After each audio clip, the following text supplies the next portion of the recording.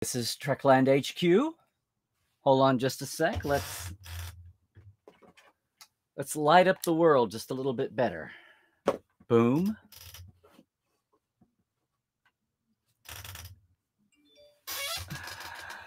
And let's frame a little better. Boom. All right. Now it's really Trekland HQ, and we're live. And you know what? Hashtag texture not trivia in Pike Trek and a 4K time machine. Yeah. Today on Trekland Tuesdays Live with me, Dr. Trek, Larry Nemechek, coming at you right here from the heart of Trekland, right through Portal 47, and all things clarity, sanity, and the big picture in Star Trek. Wow. What days these are, what weeks these are, and of course, happy First Contact Day, everybody. And that's going to date this episode for everyone watching months from now, I'm sure. But yeah, happy First Contact Day. I've got so much to talk about today. The world of Star Trek is exploding in a good way. It's an amazing time. It's an amazing time. And not only that, but I'm 2 days away from going to go visit the Great Experiment Mission Chicago, the first new Reed Pop convention under their long-term license, not counting the 2016 Mission New York, but Mission Chicago, to see what that's going to be all about. And I am promoting only, no program time for me. So it'll be a different experience. Chicago will be different. And this week has been different. I've had two polar ends here of my old school fandom that have been activated this week. I'm going to tell you all about it. Now, of course, if you're new to Trekland Tuesdays Live, welcome, welcome. We got a great chat community going on, so jump in there. I will get to the chat after I get off my soapbox, and we take a slight midway break and look at the parent analytics, which are in transition, as we'll talk about. And then I'll hit the chat full bore, okay? So I'm not ignoring you. I'm especially not ignoring you guys and gals on Twitch. Okay, just a reminder that if you're in the chat and you're in Facebook only, you're coming to us with Facebook, you'll only see the Facebook comments, which is the majority. But if you're on YouTube or Twitch, you will see everybody's comments. All righty. Wacky days. And yeah, I haul out the old Dr. Trek hashtag list here for texture, not trivia, because first of all, looking backwards into the week, everyone's talking about the Strange New World trailers. Everyone's still talking about Picard, which is a good thing. And the mystery of the Watcher and Laris, is she Iris the cat? And wouldn't that be awesome? Or is that too obvious? All the questions about it's been a week to week explosion of comments and commentary and questions and punditry. And yeah, even the toxic tubers are trying to make hay out of it, but they're not doing a good job. So yay on you all, and yay on fandom, and yay on everybody across the way about stomping that out and just sticking with the fun, what I've started calling the old bar buddy debates. Okay, the good kind of critiquing and excitement in Star Trek. And there's been plenty of it. And now we've been heaped on top of that with this deluge of Strange New World trailers, which I know are coming in advance of whatever news and trailers and peaks and live action are going to come from Mission Chicago this weekend. So it's a prep for all of that. And what's been fun is watching all the reactions to that. And of course, we're going to have an interaction between what we've known, what we've seen, the continuing, and we've talked about it here. I've just about decided that the original series 60s shows that so many of us grew up with, and that some folks today have a hard time watching, to be honest. But all of that, wherever you come from, is going to be relegated to what the Thermians saw in Galaxy Quest. This needs to be, I think we're going to have this be a show or a panel somewhere. I think we're going to have to say that, as with the motion picture back in the news, and I'm going to get to that, as Admiral Kirk says in his foreword in Gene's novelization, I'm beginning to think that sometimes our missions in the 5-year mission have been greatly dramatized. You know, a little bit like Mark Twain would talk about the Wild West being, glamorized and built up into something much bigger than it was. in all the dime store novels back in the day. I think we're going to have to say that the 60s TOS, as much as it pains me, and as much as the next generation were able to go back and refer to it visually in Relics, in Trials and Tribulations, in Inner Mirror Darkly, I think that's going to be relegated somehow to the dime store novel version of the Kirk era. And not that I want to get off on that today, but I think that's happening because obviously now where Strange New Worlds' Art Deco is, there's a huge push to echo the original series, but it's not going to be the same thing. They've got materials and techniques. I mean, they could do it. They could do it. And it would be even cooler than Inner Mirror Darkly was.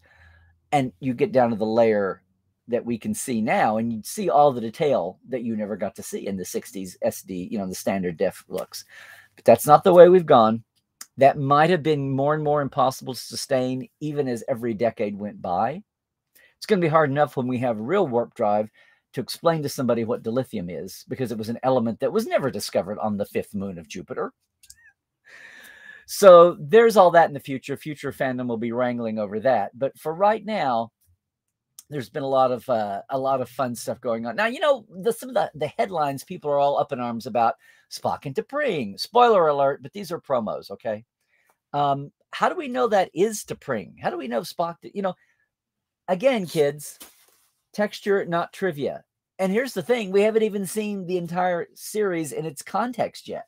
Now, what I did know, and here's where I'm coming in with part one of today's soapbox, M'Benga was awesome. In fact, when they had the casting list of cast, but no character roles attached to individual actors, I saw that African-American actor and thought, I'm looking at all the other roles and thinking, wow, wouldn't it be funny if that was M'Benga?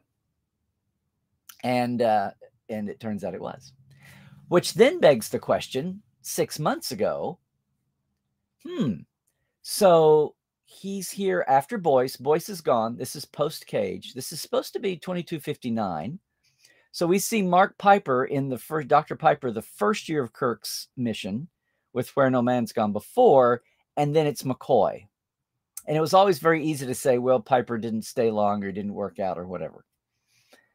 So now we know, well, M'Benga went away and then came back as a subordinate to McCoy because he's made to be the Vulcan specialist. There's all kinds of exciting questions going on there. It just, to me, yeah, it was texture, not trivia. It was making the background rich.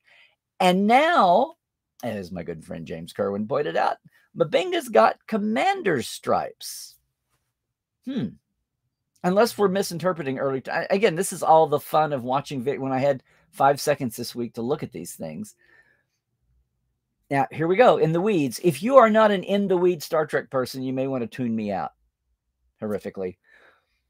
But our minds are already exploding with not that they got this wrong, but that, I'm already trying to figure out what's going to be the big storyline the last year of Strange New Worlds, or at the point where Pike hands off command to Kirk at some point. How many seasons is Strange New World going to run? I mean, if Discovery can do 4, they can surely do 4. But what's the manner of M'Benga's exit? Does he go to intern in that Vulcan ward as he's introduced by McCoy later on? He had 2 appearances in Next Generation. He had 2 appearances in the original series, right? Private Little War and the other one. But they were all after both Amok Time and Journey to Babel. It was like McCoy finds out there's this whole level of Vulcan medicine that's not in the database. What is up with that? It's not just Sarek. There's some seriously screwed up aspects of Vulcan society. I've gotten into this over the year. Maybe that deserves a whole tome of itself. And McCoy just gives up and has M'Benga brought back. And is M'Benga still retaining higher rank? He sends for him and he agrees to come rejoin the ship and be there mainly for Spock and his friends. Or it was always awesome. But you know what? We never saw M'Benga in a long sleeve suit. He was always in his lab smock He was always addressed as doctor. He was never addressed with a rank. McCoy was a lieutenant commander throughout the original series. And yes, doctors have brevet ranks and they have higher ranks that aren't really commensurate with like combat or command or sciences. Some of the field training. They're a softer rank, but higher, especially if they're in the command structure where they can override commanding officers and that kind of thing. But that's okay. Here's the best thing. What happened to Mabenga? Did he leave of his... Was there a scandal and he was demoted for a doctor to be demoted in rank? Did he go out on some political scandal where he stuck up for his principles?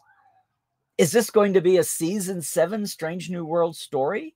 The thing hasn't debuted yet. And maybe we're misinterpreting the stripes on doctors' uniforms differently than commands. I don't know. That sounds far-fetched. I'm in the camp of something happened to his rank and later. We'll see. What's even more juicy is that Chapel appears to have a commander's rank too, unless, again, there's some kind of a medical... I haven't gone... Everybody else is talking about everything else. Here I am focused on Chapel and Mabenga. Most of all, we know, and this is brewing too, just as much as Mabenga or more. We first meet Chapel in the original series when she comes aboard to chase her fiance, Roger Corby, who's disappeared, but there's signs of maybe he's been found. She is said to be, which is wacky because Naked Time was, yeah, I know. They were all out of order when they were shown. But her origin story is that she comes to the Enterprise and doesn't know anyone yet. And it's just in her time aboard the Enterprise that she develops her unrequited love for Spock and all of that. So is she part of the issue that sends Mabenga away later?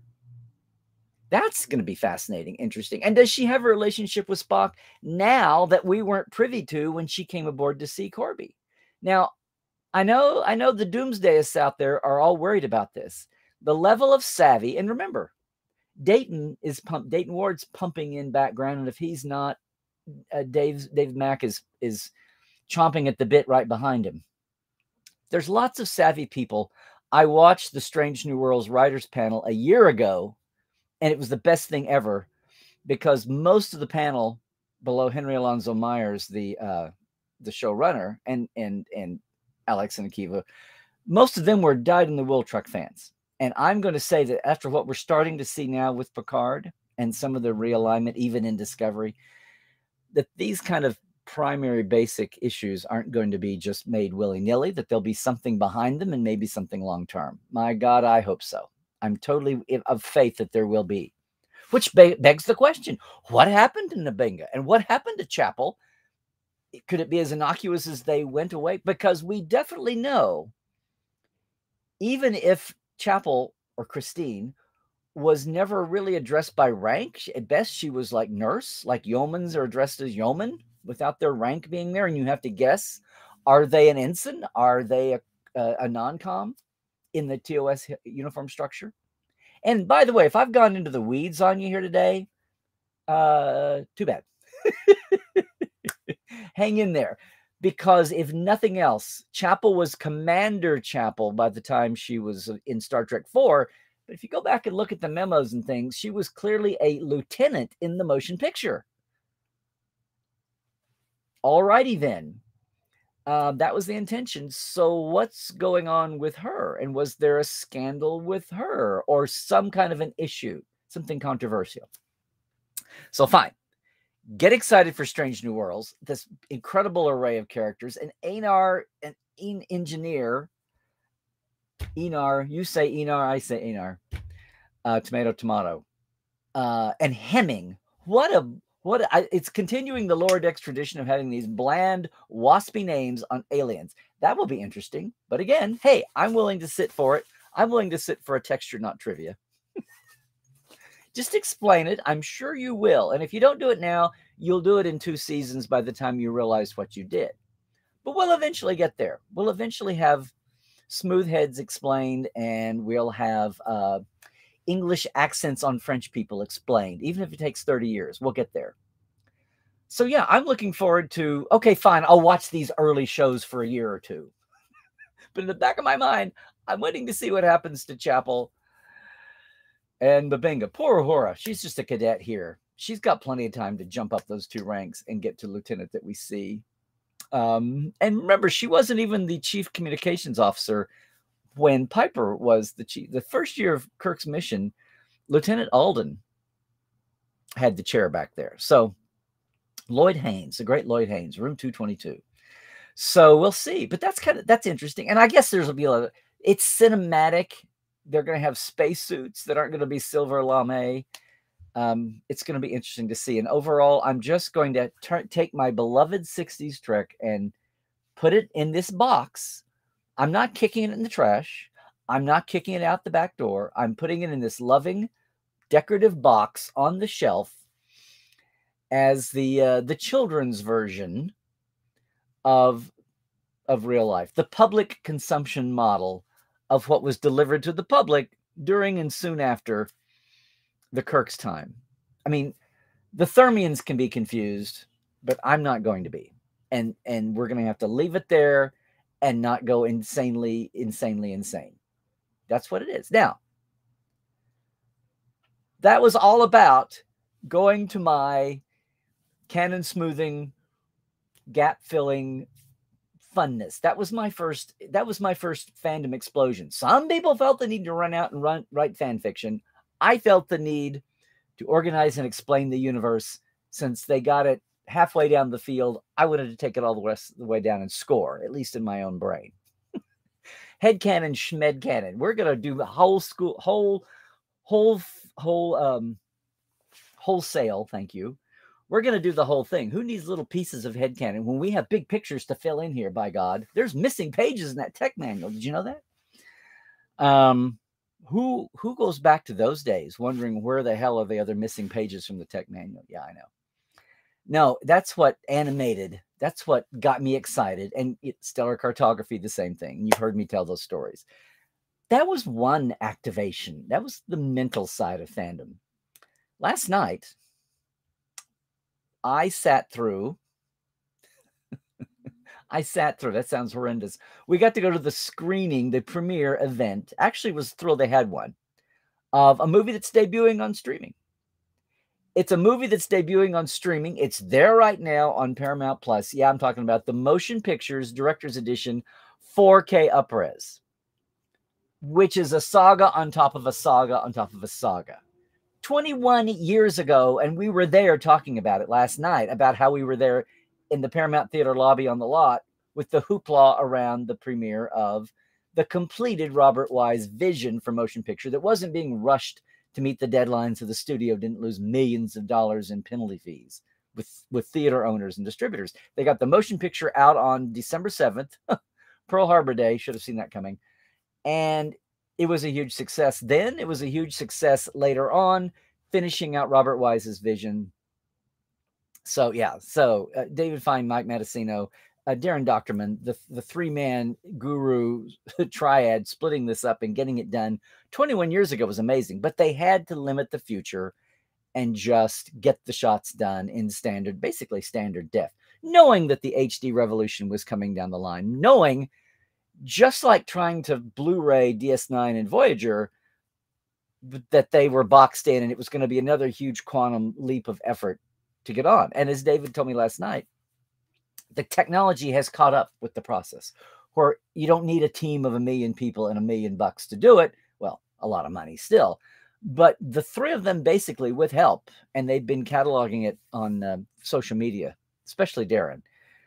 They have been chronicling their adventure the last year or two and keeping everybody up to pace. Now, you could say, okay, fine, it's another iteration, it's another this, it's another that. Friends, I had sitting in a theater in a big screen experience. So I hope you get to watch this on as big a TV as you can find, yours or friends.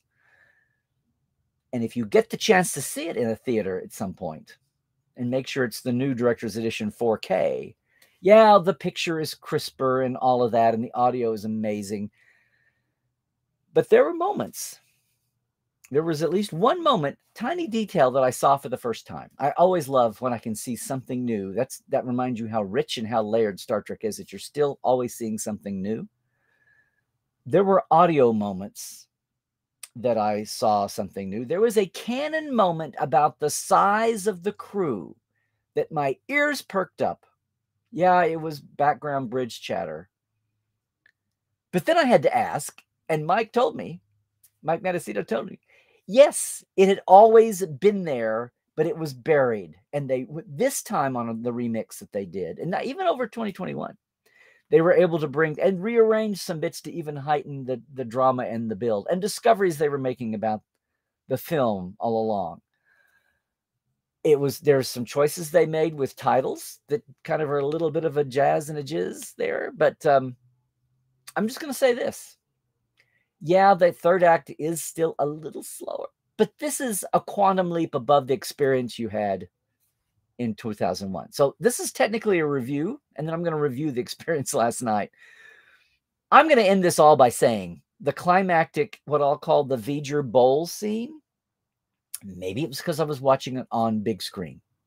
And I saw it 6 times on big screen in 1979. And a few times since then at festivals, including the infamous pink screening on original film about 4 or 5 years ago. That was a huge disappointment. Yeah, it was the original film. It wasn't digital. And boy, was it pink. We called it Star Trek, the motion pinkness. But last night, the colors, the richness, yes, the sharpness and clarity, it wasn't 4K porn. You're watching it. Occasionally I would realize how insanely good the picture looked.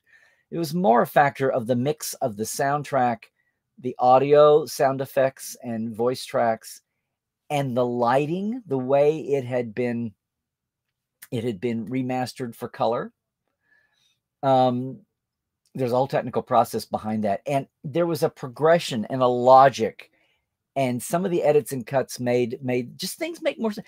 If you saw the Doomsday Machine on the remastered edition that Dave Rossi and Mike and Denise oversaw, you suddenly saw your beloved Doomsday Machine, as much as you love the 60s effects and know that that was the most ambitious optical effects episode of the entire original series. 102 effect shots, which is insane for them. Having a CGI'd Doomsday Machine that actually choreographed with the Constellation and the Enterprise, the the dialogue lines made sense. It was actually a choreographed battle, a 2-way and a 3-way battle that finally visually made sense. And you went, oh, this was actually an improvement, as much as your diehard heart wants. That's what I had last night with the motion picture, and especially even the V'ger scene. The flow, the dynamic, the point of view, the look, the coloring, the lighting, the shifts, the evolution as the scene went along was amazing. Friends and neighbors, I felt like I saw the V'ger climax, the V'ger temple it's called, the V'ger bowl scene. I felt like I saw it for the first time last night. You can quote me on that, guy, Paramount. I felt like I saw the ending for the first time last night. It was that. Now, I was in a big theater, and yes, there were fans around me, but there was nary. I mean, I never felt like, even with friends next to me, I felt like not even whispering. I think once I whispered one moment. A lot of the things that come across as funny still work as funny. So much of it still works just fine. The things you want to make a little fun of, you still feel like making a little fun of them then. Kirk rushing in to take over the transporter from Rand and Scotty when they had the accident. Oh, spoilers. It's like, excuse me? We've got the transporter chief and the chief engineer here, and you're going to be the hero? It's fine. You can still laugh about that. McCoy's entrance, the scene just above it before as the other crewmen come in ahead of him, felt like a whole different scene. Yeah, I can't wait to see what everybody's saying in the chat today. I'm just gushing. Can you tell I'm gushing? And as an experience last night, I'd forgotten what these were like. We've had 2 years of pandemic.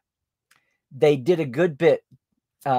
Everybody from people who worked on the film, although I didn't get to talk to very many of them, to the guys working on the show this time and 21 years ago, to so many folks in the Star Trek professional community that I didn't see. And if you're on anybody's social today, you're seeing tons of pictures up. I haven't put any of mine up. I did one roll around pano when we were sitting in seats. You couldn't see much. You see John Champion's face real big next to me, but yeah, it was amazing. But everybody from Brian Fuller to half of the art staff, the Akutas and Doug and Tim Earls and oh no, see, I'm going to start listing people and I'm going to forget people. But we selfied all night last night in the lobby before going in. So it's like it was a multiple thing. People I hadn't seen in 3 years, people I hadn't seen in 5 or 10 years, and it was awesome to see them. Carrie O'Quinn, who's going to be a big part of the Con of Wrath when we get it done, walked in with him. It was great to see him again from Starlog. So so many folks, so many Sandy and Tim from oldstartrek.com and Dave. I mean, and then what was awesome was they had a party afterwards at Scum and Villainy Cantina. It was open to anybody, free drinks, some bar food coming out, and it was amazing. And the conversations went on and on and on. Darren had seen fit to invite Dave Blass, and from the Picard, Ballyhood from Picard's art department, season 2, and yet to be seen season 3. So there were a few new faces, totally under the carpet because no one knew to do that, but that was great. And so many folks from the generations over. And I saw today where Darren Doctorman posted a great tribute to all the folks that have been lost just since the 2001 original director's edition, which of course, again, is trying to fulfill Robert Wise's vision for the movie that was so rushed. They didn't get to do the editing. They didn't get to do all the layers of sound effects and just the atmospheric. The bridge felt so dead. The bridge felt so dark. The visual effects felt so long because they hadn't had time to. It was like, get that sucker done and slap it in there and show it to people. We're just happy to have the damn effect, that effect element done, much less have it edited to the right, the trims on each end, having a flow.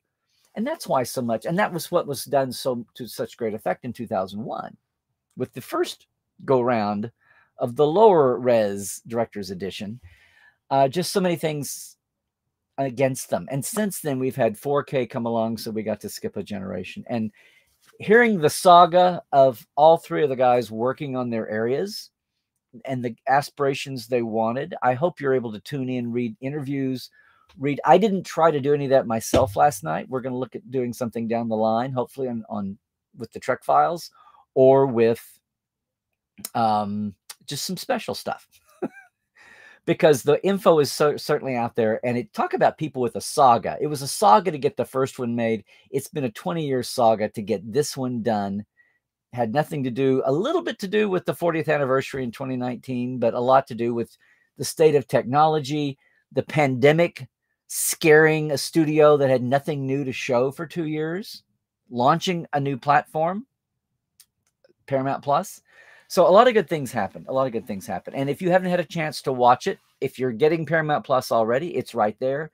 I've been hearing from the Canadians. It's not on their Paramount Plus. What's up with that? I am so sorry. Hopefully that'll be remedied soon. I don't know what the status is in the rest of the world, gang, and I'm sure I'll hear everybody's chats here in a minute. But I'm going to say that of all the times I've sat through, even 20 years ago when I saw the the director's edition edit with a lot of technical tweaking, this was not just taking that and making it sharper. There were some new choices made and even some discoveries, all in service of the storytelling. Again, it's not about 4K porn. The beauty, the CGI for the CGI of it. It wasn't about that at all. Seeing little moments I did. Most of all, they play the overture. And it's not a black screen. It's just a star field. You actually hear the experience from 1979. And that's what set me up for the whole rest of the evening. Sitting there in the dark with the overture playing, it was my own time machine. It was a 4K time machine. It was 1979. What's a little inflation? I wish Jimmy Carter was president. And it puts you back in the mood. And I am a kid again. And I'm watching this thing that I've been waiting. I've only been waiting 5 or 6 years for it. Some people have been waiting 10 years. And any person watching it now, it's no one's fault. You can't help but be there. but there was not a, you could have heard a pin drop during the famous flyby that so much of later fandom and movie critics love to make fun of. But if you were there in that seat in 1979, and I'm going to dare saying most of the folks in that theater last night in 2022, most of them totally got it. It was completely a love affair to the fans to show off, look, we finally got the money to give you the story we wanted to give you.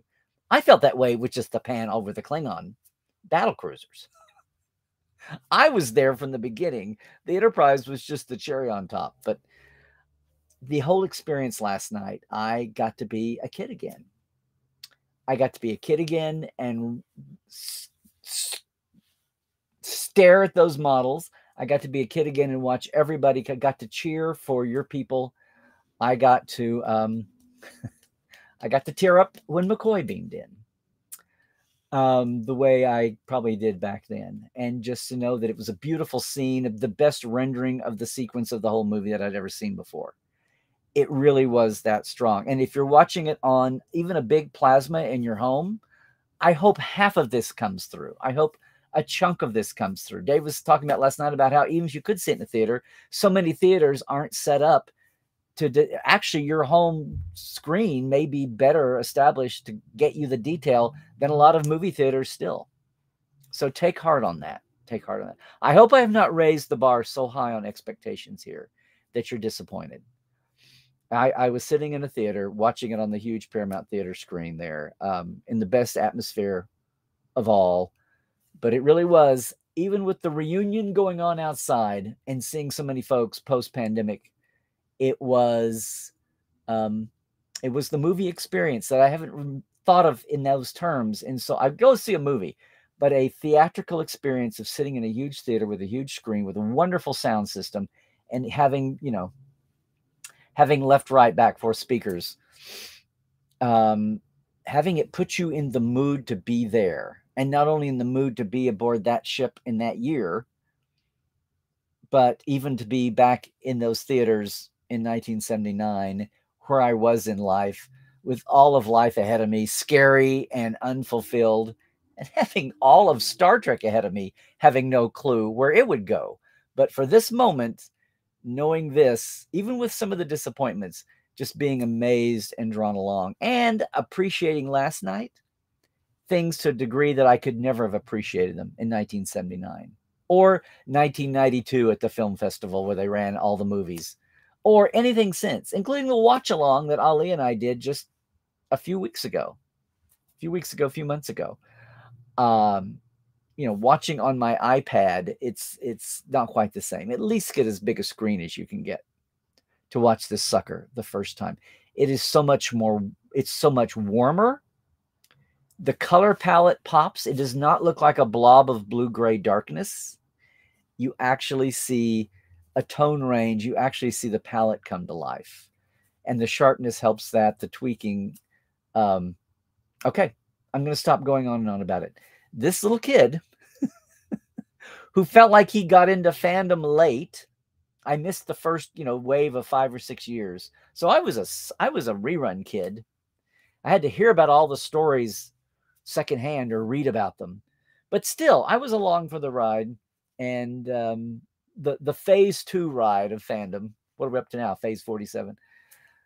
Yeah, it was amazing. I hope you have as good as, I hope just viscerally watching it as a movie, you have as good an experience as I did, and I haven't blown it up totally for you. But see what you think. If anybody's watched it already, it'll be fun to see your comments here, as well as your comments about my retcon madness, my texture not trivia madness with McCoy, Mabenga, and Chapel on Strange New Worlds. And of course, we can talk about Picard. What's up with that?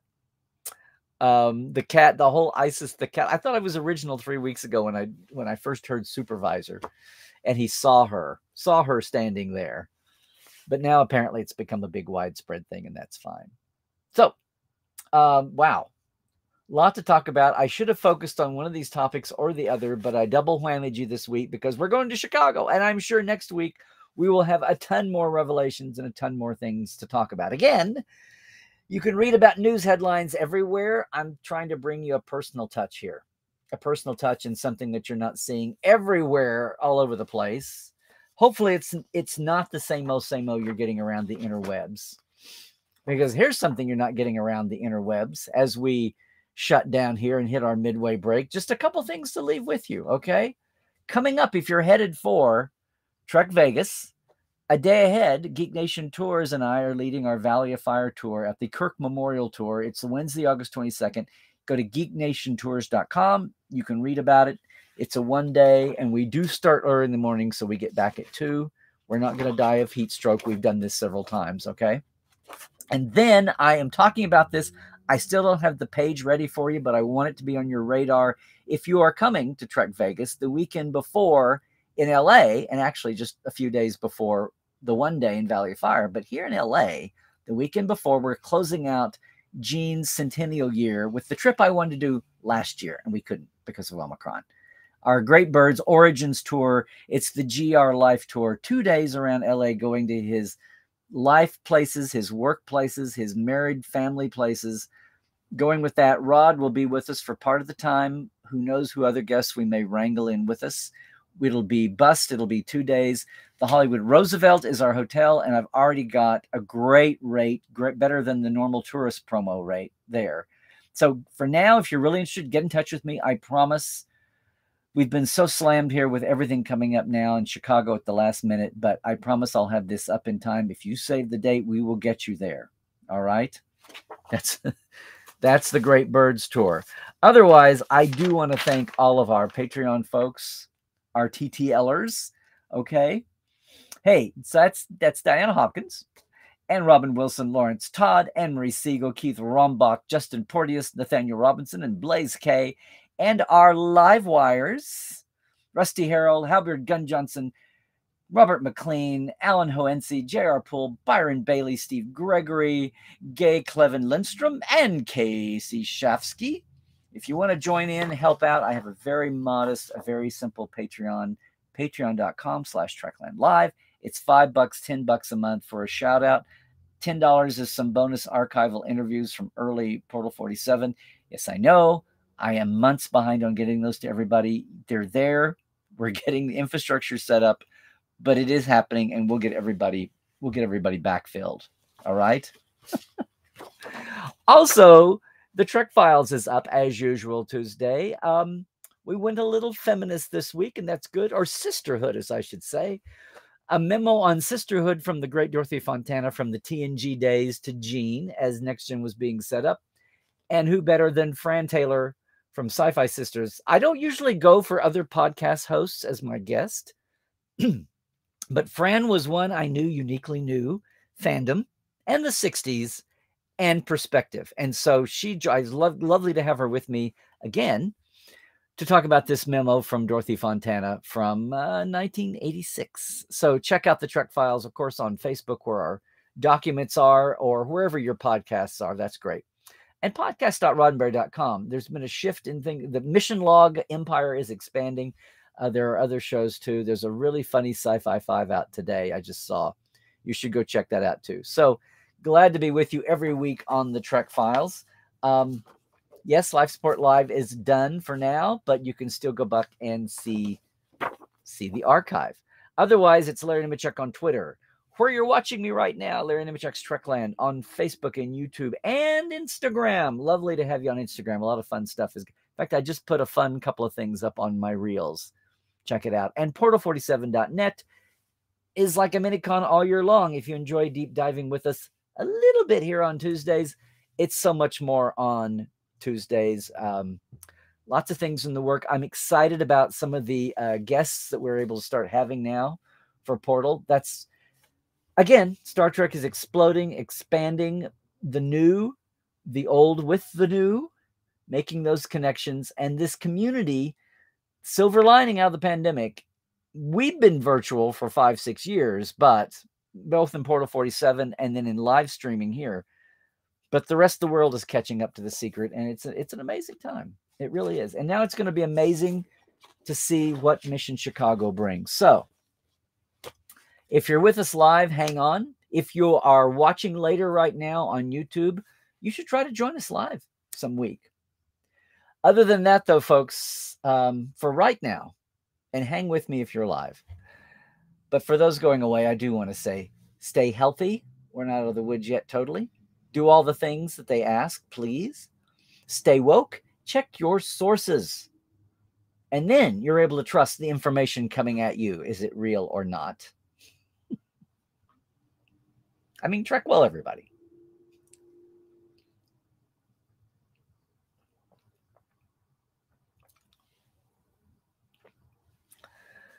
All righty. Boy, I can't wait to see what I've churned up today. Did I go too polar opposite? I hope I was cramming. I was gonna talk about the Mabenga Chapel, and then last night was just too incredible an evening. It's like a class reunion. I didn't want it to end.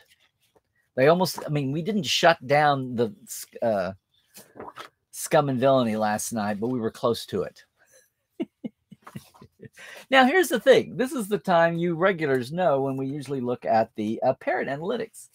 But I had been suspecting, as there had been no updates since March 11th, that maybe they are stopping after the 4 or 5 years we've been watching, nearly 5 years.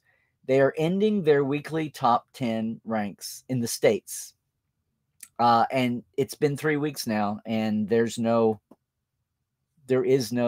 top 10. I think, and I haven't had a definite confirmation of that, but apparently so. Apparently they have ended those top 10 ranks that we looked at every week. Now, what's interesting is I think I overlooked them in the middle of our 50th anniversary hoopla or ending life support with Ollie.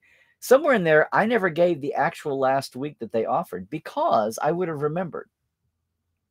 That week, as they use, and they still use this, they're just not posting it publicly in this top 10 form. They're still doing the research, collecting their average demand expressions as their baseline metric, and they build up from that in the States, in dozens of markets around the world, in countries, and looking at digital only, which is what Parrot Analytics was formed to do, was give people a handle on popularity of all these digital series that were outside the old terrestrial networks broadcasting. We've got commercials, and so Nielsen is going to give us ratings to set ad rates.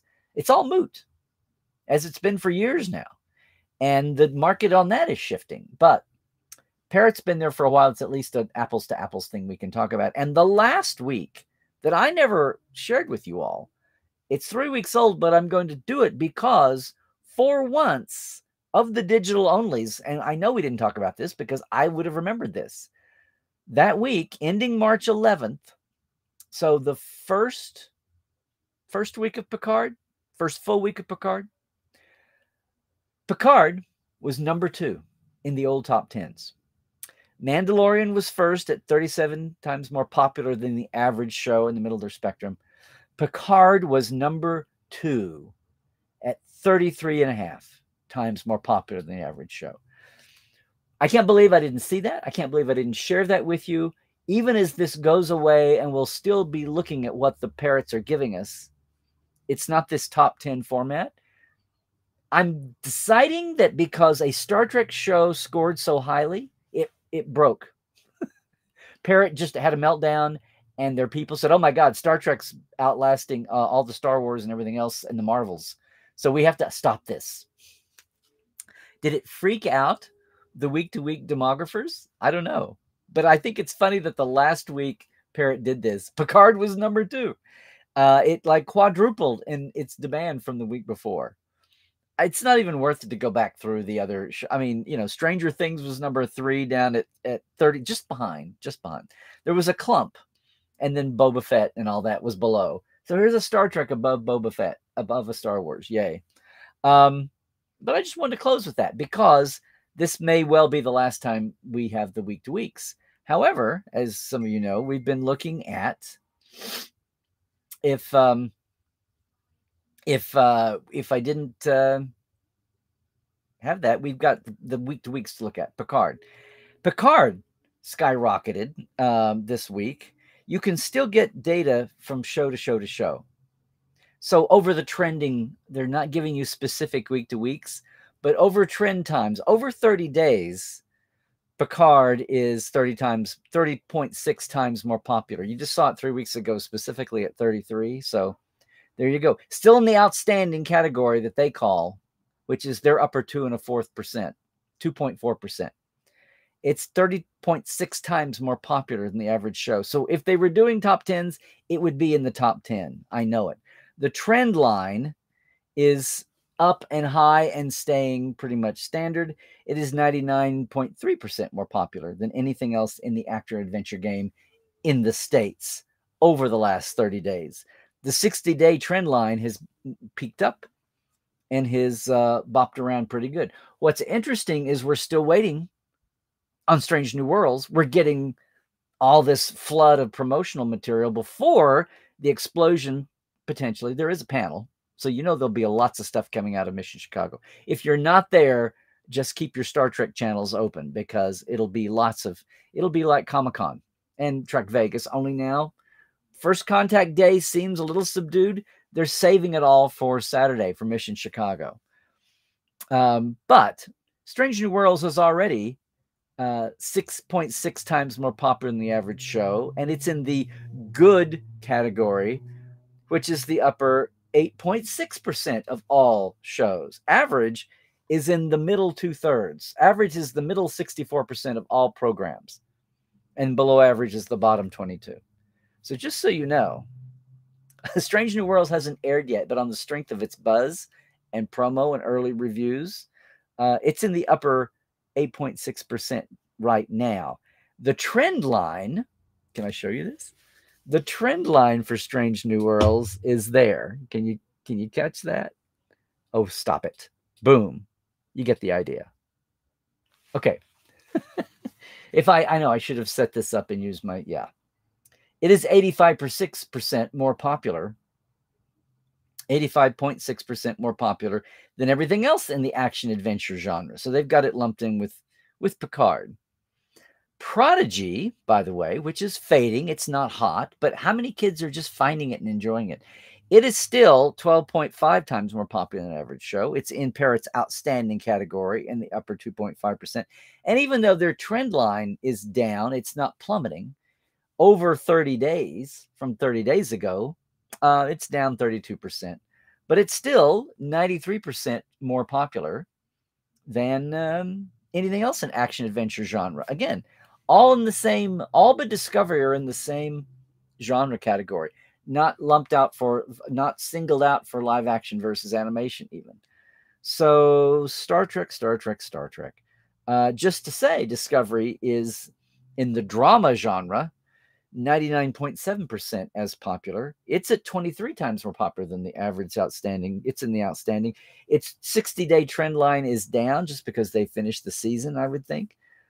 But its 30-day change in demand is up 33%. So, I mean, all the Star Treks are being very healthy in the Parrot Analytics system. And even though we won't get top 10 ranks apparently now going forward, they're all being very healthy. And Parrot showed a huge jump up for Picard there after it opened that I didn't see. Now, it's going to be interesting to watch the global reports coming in also. And the situation in Canada, where they have the one-off places, and some of them are terrestrial with ratings. So it will be interesting to see. So I haven't mentioned Picard here.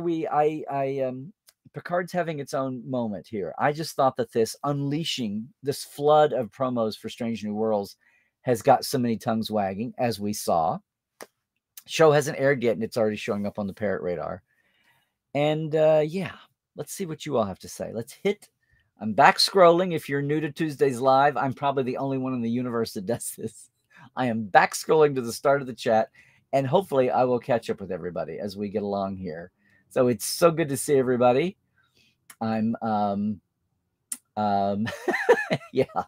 Thank you, Anne-Marie. 2 days until we see. Let's hope everything goes according to Hoyle. Yes. And back at you, Mark. Happy First Contact Day. Absolutely. Oh, I don't look 4K. Only 400. Why, thanks for the compliment, Christoph. Okay. And hey, how long has this been a drama, Cairo? Yeah, it'll be good to see you in Chicago too. I'll be more footloose and fancy free with less responsibility than I have in ages because this all came together so late. So we'll see. We'll see. We have news to announce in Chicago. Terrace of Geek Nation Tours and I have news to announce in Chicago, which kind of tells you what it's going to be. Can I just say that after 2 years of being locked up, everybody, virally locked up and restricted to our Zoom boxes, this next coming year is going to be one of the touriest years ever. Just saying that. You know of 2 of them already. One's coming and one I've mentioned next time around, next year around the cruise dates here in LA. So can't wait to get all that going. I'm just going to say, if you're coming to LA for the tour in February, you might allow an extra day or two, one side or the other of your tour departure. Okay. Just saying, just saying. Okay. Well, it's, I know I'm still not even, I know I'm not even going to get to tourist.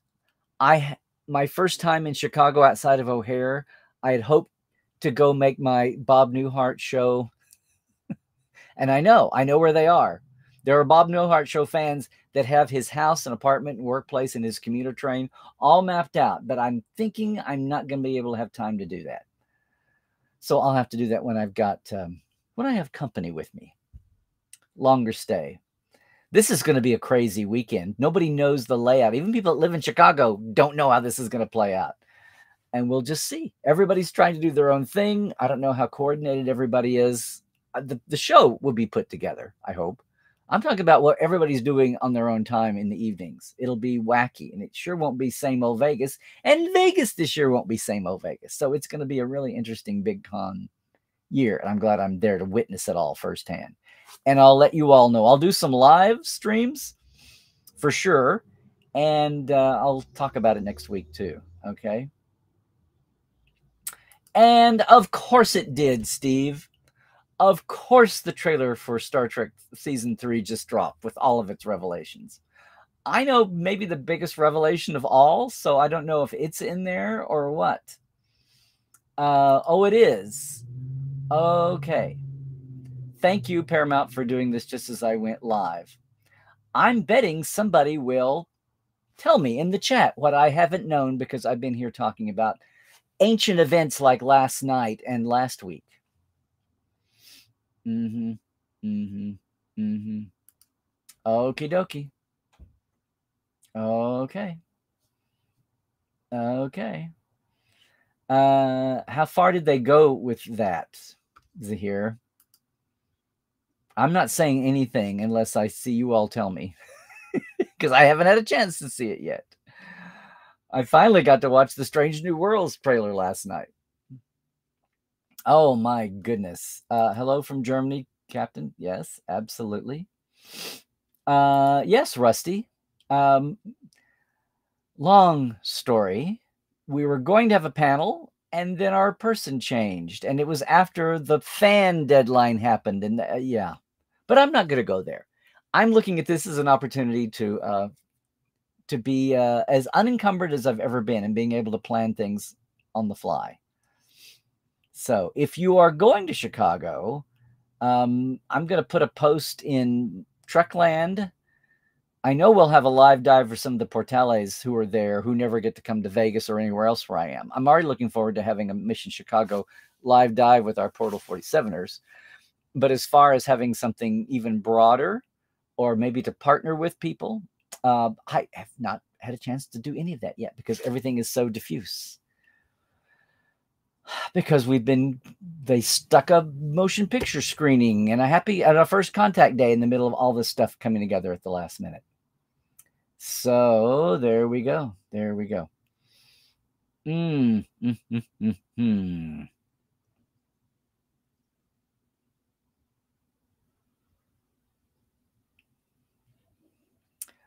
No, Prodigy has not started up again, and they haven't announced a date. It'll be sometime the last half of season 1 will be sometime later this year is basically where we are.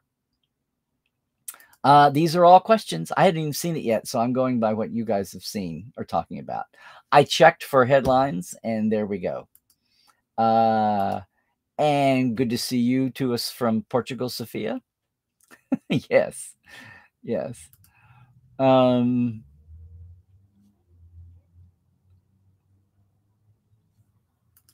Well, Christoph, this will be amazing.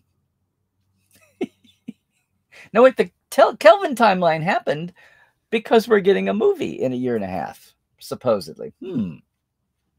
Or are they just playing straight Kirk's? Are they playing Prime, everybody? Well, they can't, because, and Chekhov is just going to be distantly away because he's obviously still alive in Prime way later. We'll see. Yeah, see, I'm waiting for us to find out if that really is T'Pring, and if he was totally bending truth in Amok Time, or if that's going to be one of the times when our juvenile edition of The Adventures of Captain Kirk bent the truth a little, or something was lost in translation, or it was a transfer glitch. We have all of that. We have all of those canon smoothing tools at our disposal now. Well, Cairo, I've always said the fifth moon of Jupiter, since that's what the medical reference. Ever since 1978, that's my story for dilithium. I'll go with that. Somebody in Jeff Mandel's circle came up with that, and sure, fine. That explains why we don't have dilithium right here on Earth. It's going to take long enough to go start mining the planets.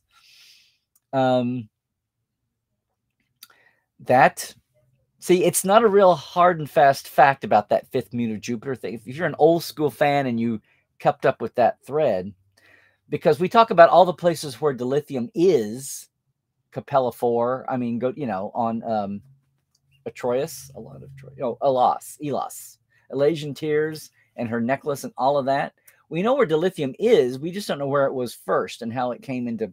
We know that there was no dilithium in Cochrane's warp drive, and that's been explained away because it was so limited. It was so tiny. It was only meant to go warp 1, so he didn't need the mass scale that dilithium allows for control at higher warp speeds. Yada yada. There be dilithium here. We'll see. We'll see. There's fan people that work on these shows now, so we'll see. We'll see. Glad you got her straightened out there. Yay. Thank you, Dan. Dr. Piper was Paul Fix, and I've just gone blanked on who Philip Boyce was. John Hoyt. John Hoyt was Boyce with Pike in the cage. We've never seen a Boyce in the iterations of Pike now. So what we're picking, and I wondered about that. I thought it would be Boyce or Piper, or maybe a third one that we never mentioned. And for it to be Mabenga, part-timer or subordinate, not CMO, be CMO now with a commander's rank on top of that, we will see.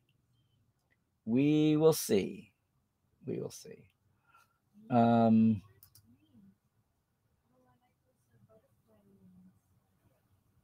Well, Rusty, maybe this is just the weird way that Spock is wearing his sideburns in 2059. Maybe this is growing pains for Spock. I mean, have we ever seen Spock in 2059? No, we've seen him all over the place in all other kinds of conditions.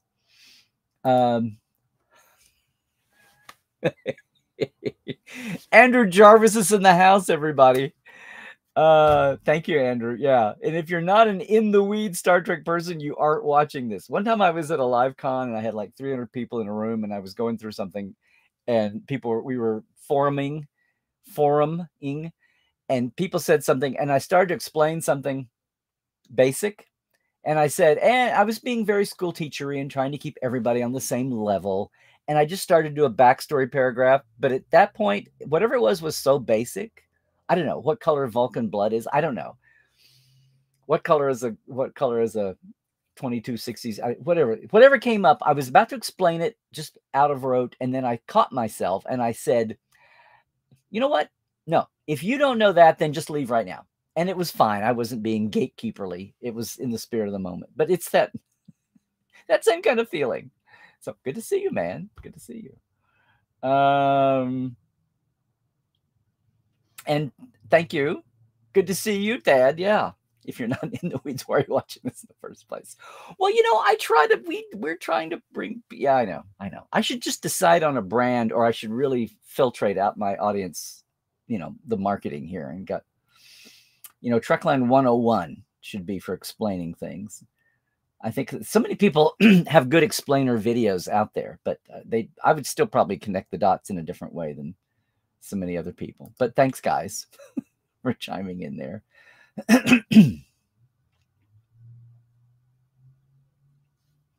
And did I say this, Mark? This is what I was just talking with James Kerwin last night. I think something inspires Mbinga to go off and study Vulcans. And then when McCoy says he interned in a Vulcan ward, he doesn't mean he interned in a Vulcan ward straight out of medical school. He means he was in Starfleet, and maybe there's no controversy. Maybe he took a rank demotion to go do that because it wasn't what they wanted him to do. And then he comes back. And maybe it's McCoy that sends for him because it's a known thing. How nice that they've got a Kirk cast and we see young Spock. Are we going to see young McCoy? Maybe before he's aboard? Maybe before we see, does Kirk bring Piper aboard? Is Piper the replacement for Mbinga before? See, there's all kinds of fun stuff to play with there. We're getting into it a little bit with Uhura. We're sure as hell going to figure out something with Chapel too. I'm waiting to see how that comes out. So yeah, Mark, this is what we've been saying. That something happens and inspires Mbinga that he's got to know, especially the way those Vulcans are holding out on the Federation. They're not being totally open with all of their medical database, all of their physiology, their basic biology and physiology. It's kind of crazy. Hello. And I think this is Moses. This must be new, if that is indeed your real name. Got to catch you up. But you're saying, not much to say, there's so many scamming, so we can detect the... Oh. Sorry, everybody. This is what you get when you only read the first two lines and you get excited to see new people. I guess we're getting on the radar here ourselves because we've got a little stuff going on this week. Hello, Adam. Happy first contact day to you too. Yeah. Everybody is everybody's a little hyper here. Oh no, what do you say? This is yours? Mbinga suffers a racist attack. Vulcans save him and nursing back to health on Vulcan. Well, that would be the darker turn. It wouldn't be so much controversial on him as it would be giving all the action to somebody else, criminals. So that could happen, but I would prefer for it to be his own decision to leave against the odds and to actually be punished in some way for it, to suffer some consequences that were stupid consequences. There you go. Look at this. We're just I hope this is, I said, I want this to be like a season 7 Strange New Worlds line as they're winding down the show.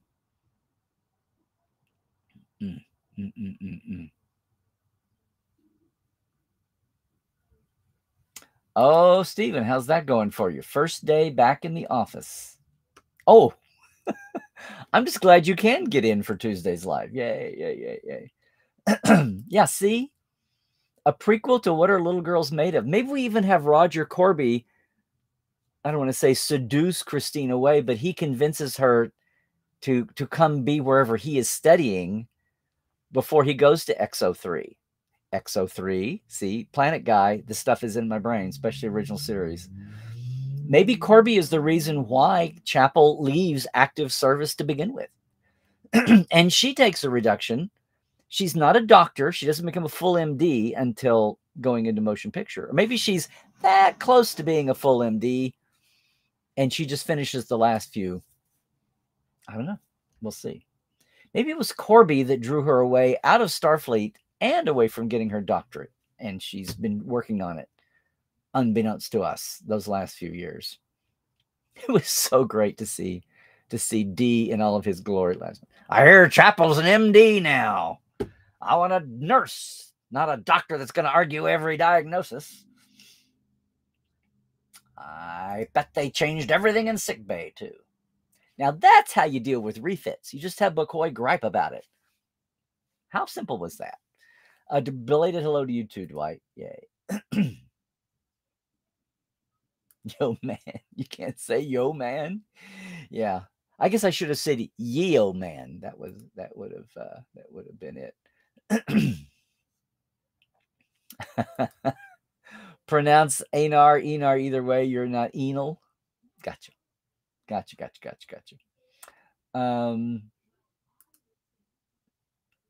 Okay. You know what? An animated series, she might have been called by rank. All I know is she was a lieutenant by the time of motion picture. And maybe it was visual. Maybe she had a, see, I'm totally off the top of my head here. Did she have a gold rank drawn in on her animated uniform? We'll see. Hey, Diana, I'm glad you can make it with us. Yep. Yes, Sophia. In fact, some of my think tank folks here in LA, like I saw them last night, actually a little worried. And at WonderCon, oh, see, I didn't even mention we had an awesome, everybody, I didn't even mention up front, I'll mention at the end. We did a wonderful panel. I thought it was fine. We had a great turnout. We had the biggest turnout of the room we were in all weekend, the room handlers told us. And it was just an island to go talk and be Star Trek. And some of our podcasts, we were talking about the intersection of the pandemic and new Trek and social media. And we talked a little bit about the new shows and the flood that we're coming under, but it was really more about a big picture idea. And John and James and Jessica Lynn Verdi and Allison Pitt from Daily Star Trek News were on the panel. And Allison has it on her blog and site. So if you want to hear the audio of our panel, it's at Daily Star Trek News. I did not mention that, sorry. But in the middle of all this, we squeezed in a one-day trip down to WonderCon. On the middle of all of this, it's an insane time. And we talked about, Sophia, hoping that the bar was not being raised. There's an old phrase here in America. It's slightly racist in nature, but if I can de-racify it, the basic concept is, it was the old thing of the Great White Hope, but it's now I call this the Great Trek Hope. Is Strange New Worlds the Great Trek Hope for old school fans who have been disappointed with Discovery and even Picard? Nothing else getting back to standalone stories. We're just wondering if the bar has been set so impressively high that the first time, it's inevitable, the first time somebody has something that goes against their, their fun memory, their passion point, their headcanon for 20 years, the first time something goes against that, will everything blow up? And people, I thought I could trust you, Strange New Worlds, but you're letting me down just like all the others. I've been hurt. Butthurt now, and I don't know. I hope not. I hope it's still. We haven't hung all our hopes and aspirations on Strange New Worlds so long for the 2 frickin' years that we've seen this coming, that this doesn't happen, and that we still happen. That this does happen. It is still amazing. The trailer, the visuals look amazing. They're shooting around Toronto. Somebody said last night, so of course there's going to be snow planets all over the place. Snow planets were always so expensive. Now there'll be a dime a dozen. Yes. Yes. Oh, Zahir, have we just been assuming Labar was the actual birthplace, or that he was actually? Yeah. Yes, there was to hold on to the generational deed to the property as the world changed. Every new forebear of the family had to be, the pregnant mother had to be raced to Labar to have the child in Labar and not somewhere else in the world. So, good thing this didn't work with Kirk in Iowa and in space. If you're not born in Labar, it creates a whole new timeline. We could have the Bolton universe. Palindrome of Bolton would be Notlob. Or Ipswich. The Ipswich timeline. That's funny. I don't know. You just scared me, Zahir. Now I've got to stop and think about that. But good question. Good question. Yeah, Dan, assuming he got, 4 lines? But Lloyd, we know what a great actor Lloyd Haynes was. And if there's some way to see Room 222 on some retro streaming channel somewhere, you should do it. Wonderful show. I played with the Room 222 theme at times.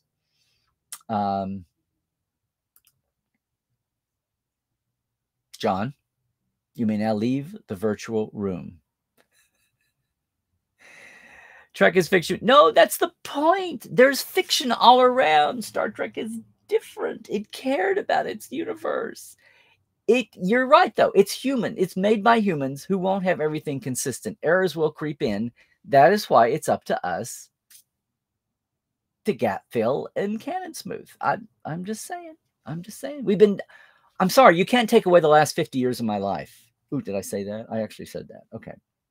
40 years. You can't take away the last 40 years of my life.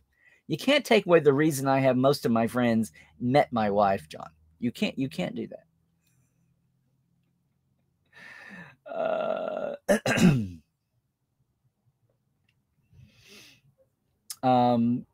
Yeah, let's see what we got going here. Have I begun to catch up? Okay, a little bit of European influence here. In Czechia and Slovakia, the movie was called Star Trek První Contact with the number 8. Okay, well, I can't tell what these crazy foreigners are doing with my Star Trek, Christoph. All I know is what the original. What are you talking? It's like a translation of a book. You might track the translations, but the native language is, I would think, would be the prime material. Prime material, prime universe, prime timeline.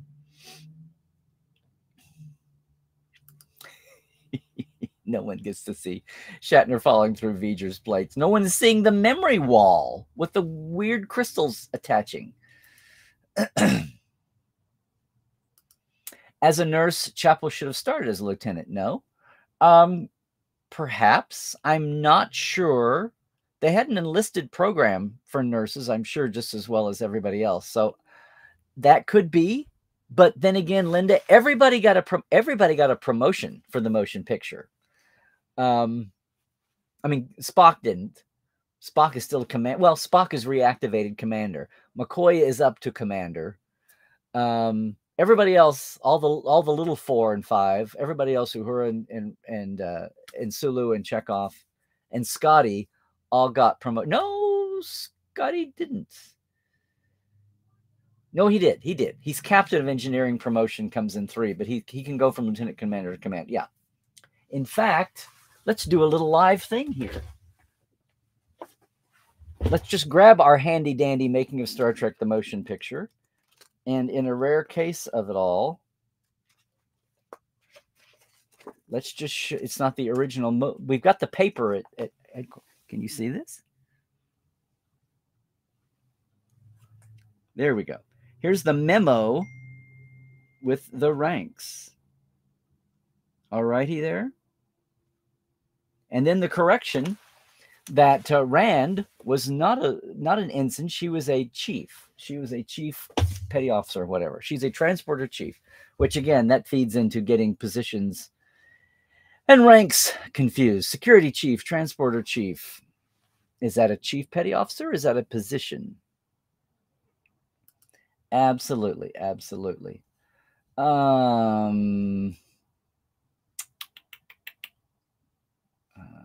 Let's see. Looking for questions. There you go. Yeah, I think doctors start as lieutenants or lieutenant JGs. And hello, Roy. Good to see you there. Thanks for joining us. This is what I was thinking. Of course, we're talking about a century apart. All this stuff I'm talking about, original series versus next gen DS9 era, it's a century apart, and practices could have changed. So,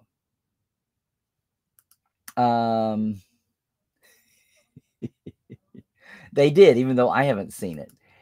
Yes, what I mean is, Captain Calvin, the film die, the original film print, 35 millimeter, maybe it was a 70, but the film die. If you've ever had collected film clips back in the day in the 70s, I've got an album over here of Lincoln Enterprises film clips, and but by the 90s, the dyes had all faded so that they all went to pink. I used to say they went to red. Now, I didn't throw mine away. A lot of people threw theirs away, and now we can scan them. And who knew in 10 or 20 years you just scan it and then 2 clicks of Photoshop, and you're basically back to the full intensity of the picture. So I didn't throw mine away, thank goodness. If somebody could have somehow scanned digitally that print, except you wouldn't do that. You've got digital scans already. So in the interests of having an actual print run through an actual reels of an actual projector, the best copy they had was a very pink thing, and it was very disappointing to people. There weren't purists that just loved the idea of having film go through an analog projector.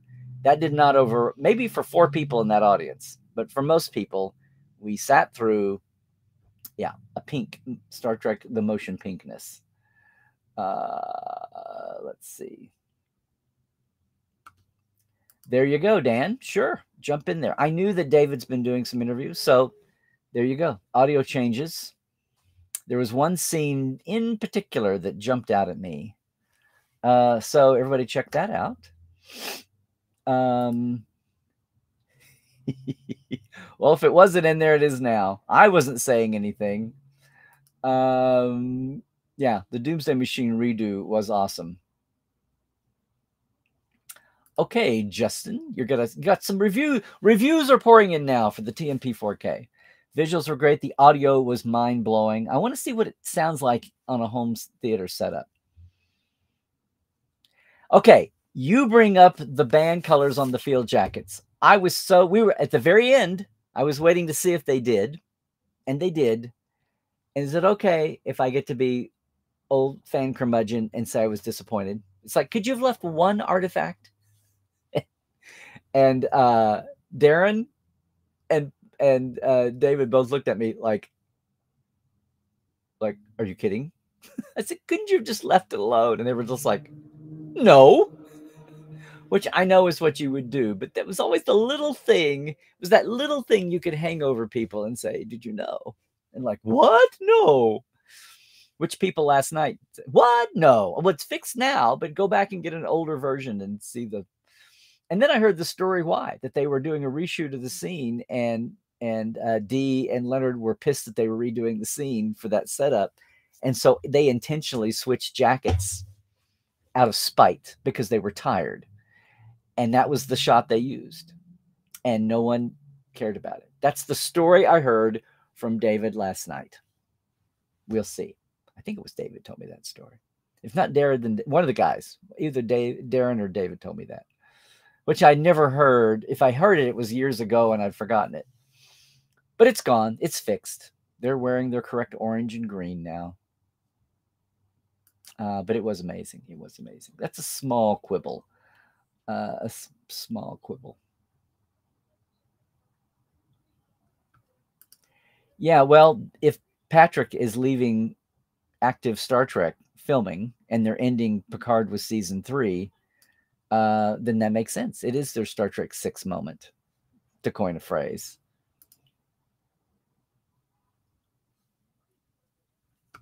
Hey, Andrew. Hey, Sarge. You just saw it and you were gobsmacked. Yeah, happy first contact day. No, they're not changing McCoy's beard. McCoy's beard is awesome. Did I ever tell you guys about? I don't call McCoy Bones. To me, Bones is Kirk's nickname, and anytime I will say McCoy.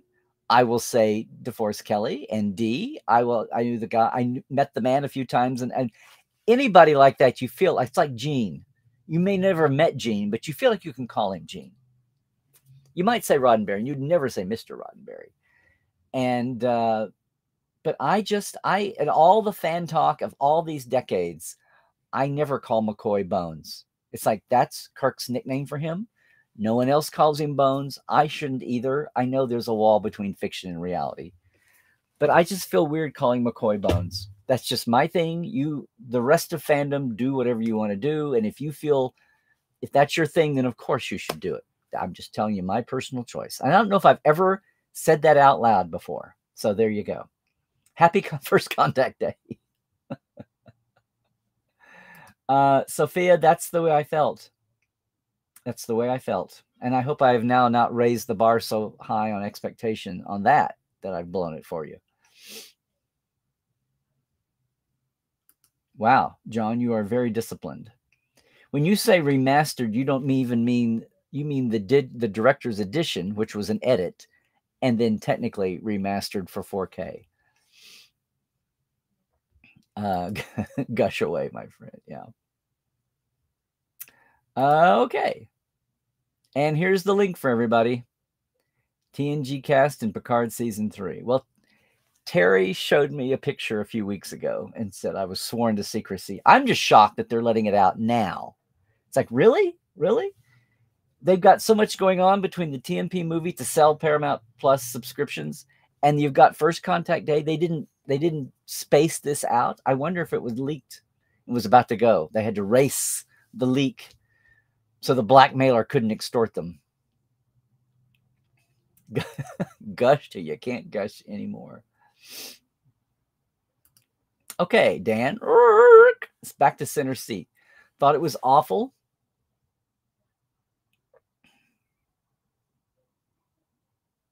Yeah. I'm going to say, Dan, there were, and certain people, I think I misspoke once or twice, and I tried to fix it later on, but I had no control over what they were doing. I know there's one where I said the year wrong. I think I said 65 instead of 64 once. But I was intentionally trying to stay away from things I did not have 100% verified, unlike some people on camera that I saw later on. And then in real life, I've tried to steer around those theories. And when we talk on the Trek Files, I really, really try to, if something is at issue, I try to label it that way and not as done factoids. But I like some of the cleverness in the writing and the way Gates handled it. But I noticed they would say Federation of Planets all the time. Yeah, I know. The fact that, see, now here's a contention. We don't have Lucy to talk about. I know that sometimes you have to look at some things like between, Bob Justman and Herb Solo's book. They were working on it together. They were two different people, and they wound up doing a deal together so they could both get done because Pocket wouldn't have them do separate books. And then one of them would have been off with some lesser publisher, and it never would have had the platform. But having said that, I totally will trust anything 100% that Bob Justman says. Herb Solo, and he's gone now, there are times when you have to put a Herb filter on it because, and he has a lot of room to say this, that a lot of credit that he got in the beginning for Star Trek goes to other people. And that's a thing that happens up and down the board. And I know he tried to share the story of Lucy and the USO tour in the South Pacific, and that's the only Star Trek she thought of. But she did fight to override the board about making Star Trek and Mission Impossible's pilots because she wanted to grow the studio. And on one hand, I used to say that they did break it, but then on the other hand, they sold and made a ton of money. And all those guys on the board, nobody went begging after the sale. So, yeah, there you go. There were times, I hear you. I hear you, Dan. But my point is, I still think Center Seat is a great intro to the completely unwashed world out there that still has no idea. And the Lucy Desi tie-in to Star Trek is really, really useful for people. My older brother and sister-in-law said, well, you tried to explain Lucy and Desi in Star Trek when we were out there with you, but I never got it until now. So I'll take that. I'll take that. Then if they want to go to the next step further, they can kind of refine that. But I'll take that. I'll take that awareness if we can penetrate the public on History Channel. If there's a few things here and there that aren't exactly nailed down, or they're playing a little fast and loose, we'll just deal with that when those people come to the next level. Hi, Rose. Happy First Contact Day to you too. Yay. Yeah. Are they I guess they're hey, Andrew, by this you mean that they're showing it at Mission? Well, cool. Hopefully they'll have it on a big screen. I have not even looked at the schedule for Mission Chicago. There's been a compression of so much stuff blowing up right now, including the news that you don't even know about, guys, gals, peeps. Yeah. Yes. I'll say it again. Happy First Contact to you, Adrian. So good to see so many folks in here. 4K porn good. No, 4K porn's fine. If everything was in 4K resolution and it didn't ruin it, that's fine. Starship porn good. I know. We're desensitizing the word there. Gosh. Anne Marie, I have no idea what you're awing, but you'll have to tell me sometime if you even remember. Yeah, that flyby, Sophia, was a reward for 10, 12 years of fandom. You know, keeping the saga alive, giving all those people's careers and jobs when they had to be paying their mortgage on nothing but adulation alone. There was no money behind it. So yeah, it was a complete vindication, and it was a pop culture revolution. No other dead show had ever been made into a fully theatrical motion picture, much less the Batman movie, and here and there the Galactica movie. Things would be cobbled together and stuck in theaters at times, but they were always like TV movie quality, and you purely went to the theater just because you were a huge fan of that thing. There'd never been a TV scale or a cinema scale version of a TV show, much less a failed little 3-year show. So, there was never a bonanza motion picture. You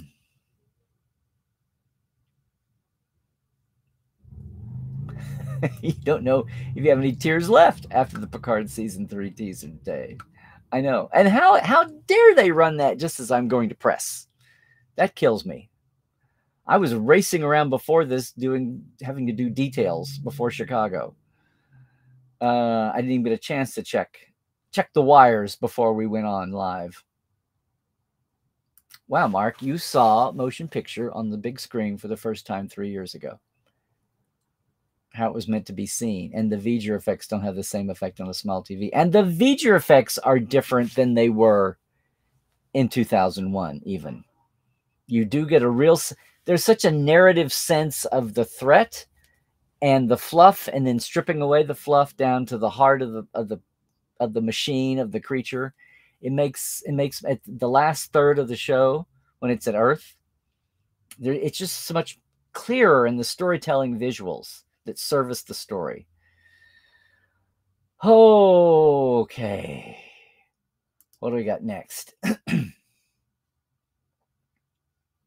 Oh, of the beautiful account of the TMP night. And well, I'm telling you, if you follow anybody on social, I know everybody's excited about First Contact Day, and now the Picard trailer is out there, and you're still talking about the Strange New Worlds things. But if you can take some time to go look at the Instagrams and the Facebooks and maybe the tweets of folks that were there, and I haven't put my pictures up yet.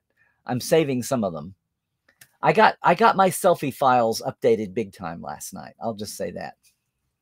With folks that I hadn't seen in ages. I can think of somebody right off the bat that I hadn't selfied with in 15 or 16 years. So, and Linda, you're going to wait and see it at Mission Chicago. Well, there you go. Big screen. You, me, and Andrew can all watch it again together. Thank you. I know I never heard the word gobsmacked. It's British until I heard Marina using it all the time. And I went, we have no word for that.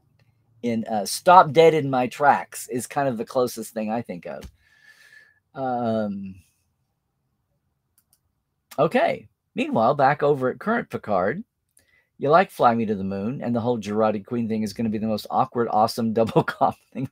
I know. I can't wait to see how that blooms and blossoms and where it exactly leaves up. There you go.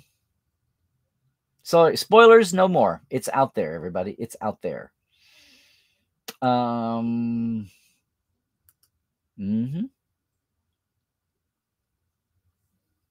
Mm-hmm.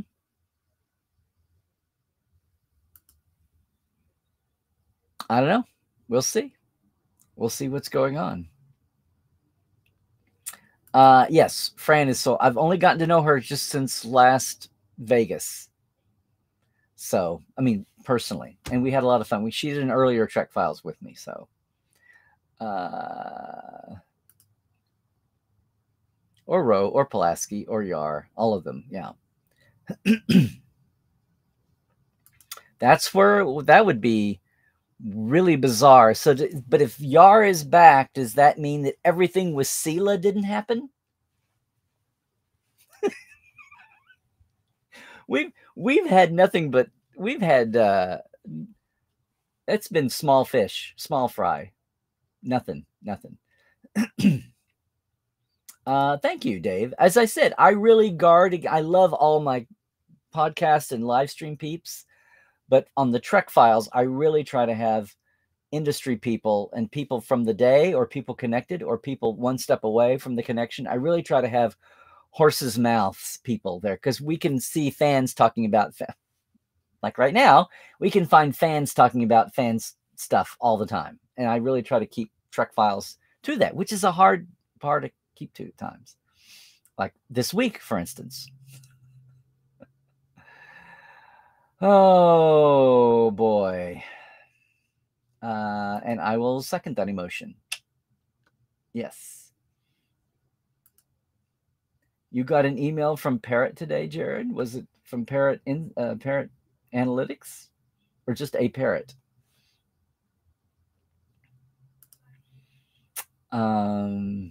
Yeah, isn't it amazing, Cairo, that Picard got to be number 2 on the week they stopped? I think I see it. Is that a conspiracy or a reaction or what? Oh my God, Star Trek's gotten too good. We have to stop. It's a sign from God.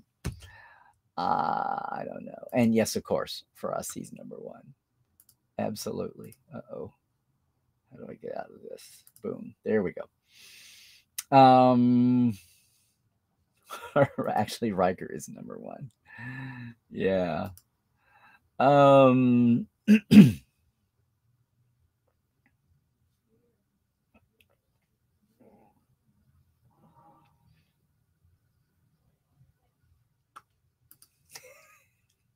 Actually, Dan, yes, I did. And everybody here in the stream told me. I was a little distracted. I can tell the story after Friday. I can't believe I went to the screening last night doing everything I had to do in the last 24, 36 hours. But it'll all be good. It'll all be good. And Dave, you're coming to PenguaCon. Yes, I've got such an awesome, I need to start using that. I'm going to be at PenguaCon. Well, I'll say that at the end. PenguaCon at the end in Greater Detroit, the end of April. And I am so excited for the programming lineup that we're doing some things out of the ordinary because it's sci-fi and makers. I can't wait. I can't wait. It's going to be not a typical con, even though it's going to be SoonerCon sized. It's going to be 1,500 people. And Star Trek is just one of the flavors in the buffet, but I cannot wait. It's going to be so exciting. Yes. Hi, this is Hey, Comedy Forecast. You're still an enigma to me, but I'm glad to see you here again. You just saw it too, and you missed our discussion, but hey, you saw the thing, so that's absolutely. Keep my family's wine out of your Burgundy-Brook mouth. You notice how I didn't even go there. I didn't even touch that. That's out there enough everywhere else, and a lot of good discussion surrounding it. But I figure you get that everywhere else. We don't need that in Trek, unless there's some kind of a relevant connection. Thank you, Anne Marie. You get it. Bob Newhart Con. Yeah. It would, no, actually, we should call it the Hi Bob Con. That's what it would be. It would be Hi Bob. Hi Bob. Hi Bob. Drink.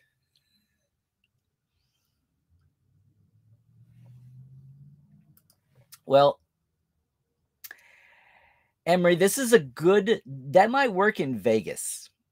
I have no clue what's, after I'm off here, one of my remaining tasks is to sit down and filter and try to see what everybody is doing everywhere. And if there's any room to either carve out some more, a separate time, or else go partner with somebody. And, our good friend Marina, if she's not on with us today, I've already consulted the events tracking queen, and she's like, she's already bonkers. So if Marina is that way, I know it's no mortal is going to be able to keep up with it. So we'll just see. No, there was only one. Sorry, Tobias. Newhart is just a pale imitation. Aside from Larry, and Daryl, that was like the highlight of the thing. And other than that, I mean, it's all good people. Lots of people got a paycheck. Lots of people were entertained over the years, but you cannot compare Newhart to Bob Newhart show. I'm sorry. As shown by the ending, which is one of the most masterful moments in all of TV history. I finally found Bob Newhart on one of the streaming channels, and I watched the Bicentennial show again and just laughed and laughed. It wasn't as funny as I remembered when I was a kid, but I still laughed and laughed and laughed. They're all, oh, Howard. He's some, I mean, you know, I'm so glad that it's amazing that he has two great roles for people to remember him by. Roger Healy on I Dream of Jeannie, and Howard, and his brother, Norman Borden, the Mormon Dorman. Okay. No more Bob Newhart for the moment. Oh, and the show with his prison group who were going to re-enter society, and one of them came and held him up, but he didn't want to leave prison, so he was holding him up to be thrown back and not released.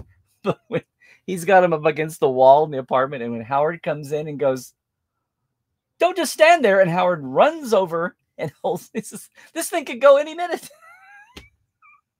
He could have rescued them from the guy with the gun, but and the guy with the gun is so okay. Sorry. I still bust a gut laughing at that scene when I'm able to see. Okay. Oh yes, Captain Calvin. Bob Newhart. He was in the library, and he was also Professor Proton on Big Bang Theory, the aging science kids show star that they idolized and kidnapped. Well, Dan, you don't know how long I've not been able to penetrate a computer, do you?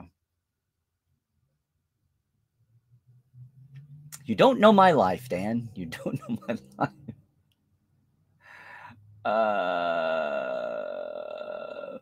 Very funny. Very funny, Rusty. He had the Worf goatee, but with his makeup go to Eggplant Disco or to Retro TNG? Very funny. More controversy. Actually, I've probably got a picture that I could go see and figure out. I think it's going to be actual disco. I guess they came to an agreement on a price for him, huh?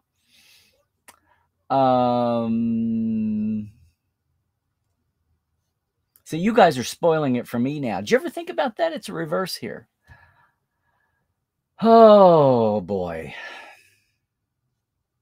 Well, Captain, I'm sure she could play an older T'Pol. Question is, would she? And if there's anything we've learned in Star Trek, it's never say never.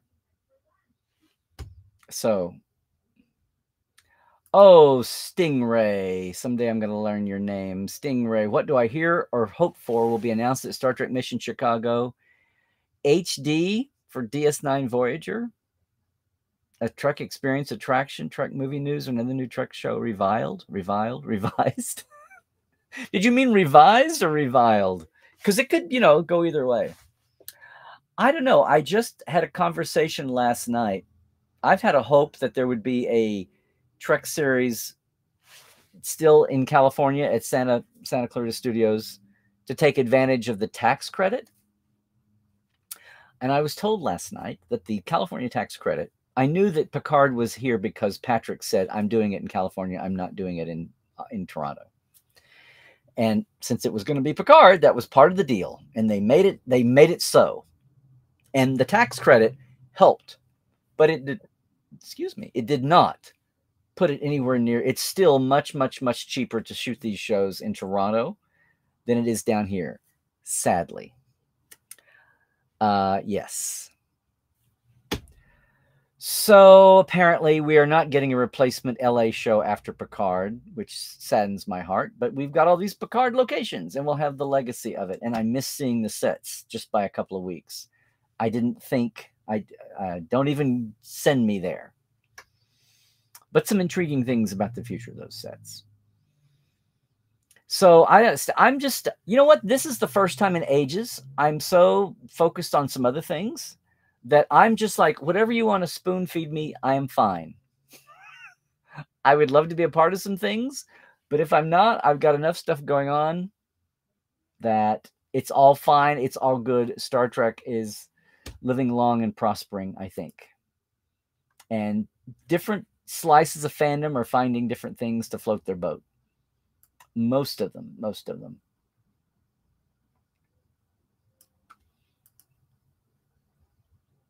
Yeah. Yep. In fact, here's a fun story, Dan. So, Darren Doctorman was working in the veteran army in the art department but thanks to Dave Blass, on Picard season 2 and into 3. And they were both telling the story last night about the day he came to Dave and said, well, I have to leave the show. And Dave said, no, you're not leaving. And he said, I have to, because we're getting a chance to go do the motion picture 4K. And he's like, oh, okay. It's like, only for that.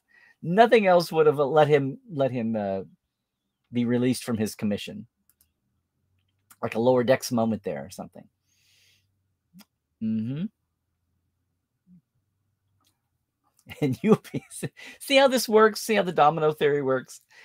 She's stalking me, and you're going to stalk her, and we'll all be trudging around Chicago, maybe in the snow on Friday. The last I saw, it was supposed to be snowing. But then again, I haven't touched actual media in 24 hours, aside from emails. They could find the thing they find on IO could be a black cuboid or a wooden blue box. Yes, there you go. Well, Dan, you can wonder about that alien yeoman cult.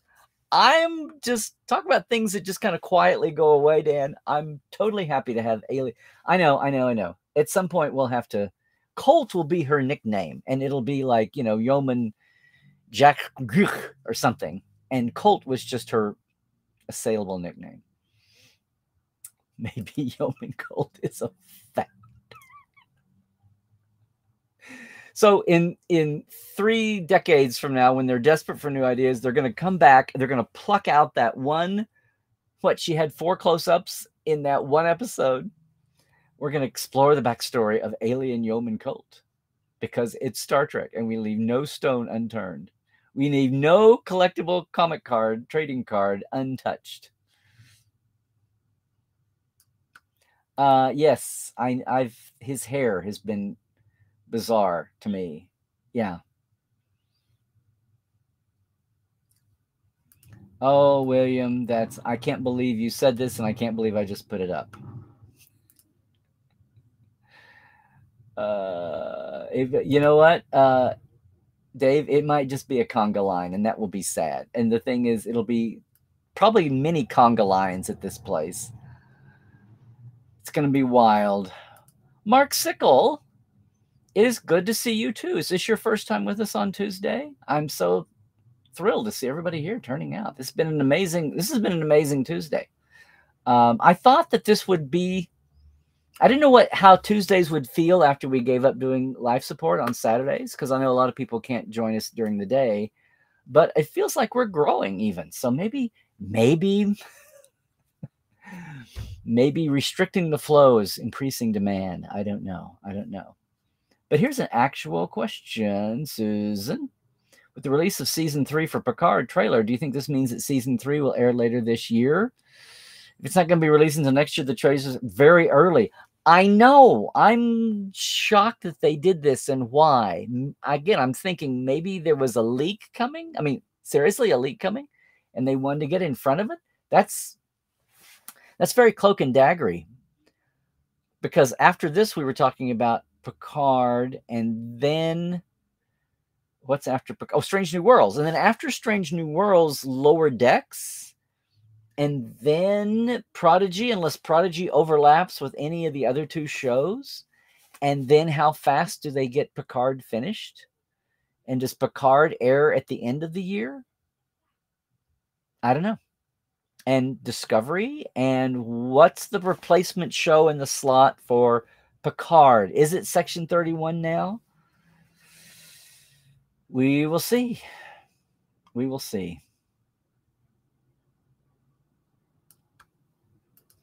Slowly. Well, see, this is all about how many, we know who was there for Where No Man.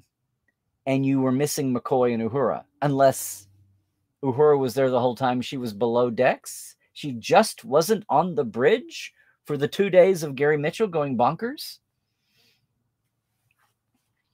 I don't know. Who could play a young McCoy? Well, 20 years ago, I wanted Gary Sinise to play McCoy, but that ship sailed. Boy, I haven't thought about this. And you know, I'm gonna have a lot to say about this.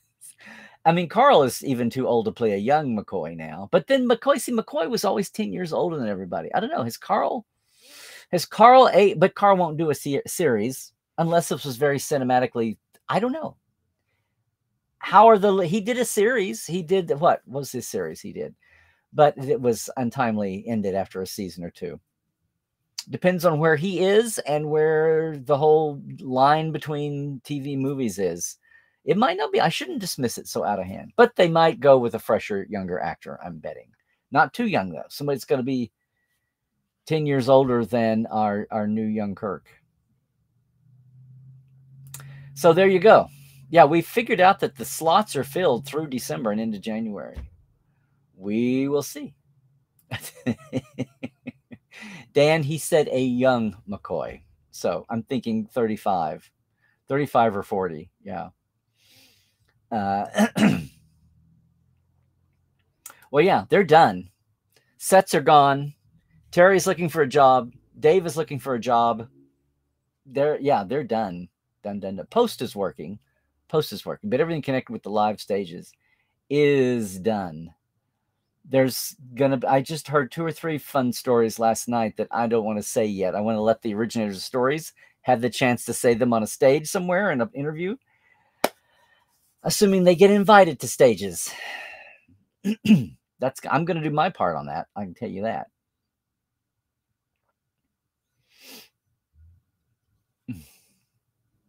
Yeah, exactly. We'll see. Do a part 1, the things girls are made of. Yeah. A young Nancy Crater in Strange New Worlds. Right. Well, see, but it was only Strange New Worlds is starting at 2259 and Nancy Crater Mantrap was 66. Strange New Worlds' first year is only 7 years before. So we're going to be slicing. Again, I'm trusting that they've got Dayton there and with Dave right behind him. No, Rusty. Oh my gosh. I went to Starfest when I was writing on the initial edition of the Companion in the back seat with Janet driving our 12-hour drive to Denver for Starfest. I was writing in the back seat of the car on the Companion because I had 3 months to get it done, and we went to see Starfest. And it was Patrick's first convention ever, and it was the weekend that Heart of Glory premiered, and he was talking about the intensity in Michael's eyes. And he wouldn't talk about it until Sunday because it aired on Saturday night in Denver. And he wouldn't talk about it until Sunday. He also did the entire hour on Saturday. He was trying to see if he had his stage lungs, and he did the whole hour without a mic to the 2,000 or 3,000 people in the hall. And on Sunday, he said, "That was great. I'm glad I did it, but I still have to film on Monday." And I'm not going to do that again. But thank you for the heads up, Rusty. It's probably happening very quickly, and it's probably overlapping something else I have to do. But that's... oh, Carl, yeah. Why didn't you guys tell me?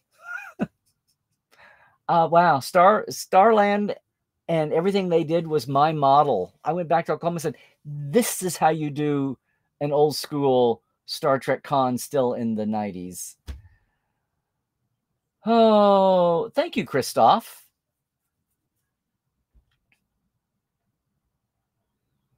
Featuring me interrupting Allison and getting beeped out a few moments later. I think yeah. She or somebody said something. That's funny.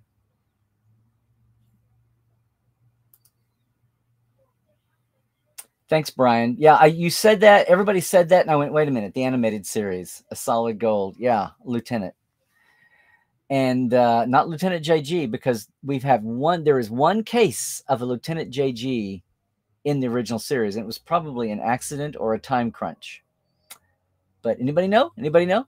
There was one Lieutenant JG scene in the original series, and I'll just say first season. But yeah, she was definitely Lieutenant in the motion picture. So the animated series was after the original series. So if she was a ensign or whatever, she if she was demoted, then it could have been you can do anything with a demotion. This is why we missed you, Comedy Forecast. The bar has been raised. Yes. If you wonder how he eats and sleeps and other science facts, la la la la la, just repeat for yourself. It's just a show. That's a quote from something, and if it's Star Trek, just shoot me then.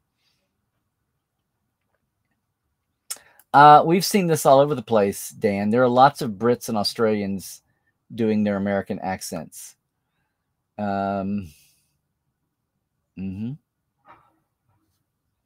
Oh boy, why do you keep? There are so many young actors out there that I have no clue who. I see them hosting Saturday Night Live, and I have to go check out who it is. And I'm sorry if that makes me grandpa on the lawn. I'm not yelling at anybody. I got my own stuff to keep up with. And it's a good sign that things are staying fresh and not stagnating. I have no idea.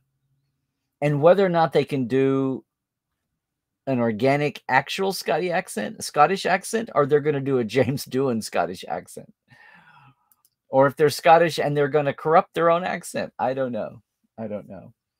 Yeah, it was a great book, except it was done at the time, and they couldn't get into the Robert Abel contract. They didn't have the saga finished, much less if they could do that in a licensed book. But for at the time, it was very good, and Susan did it, and has a lot of bits in there about the.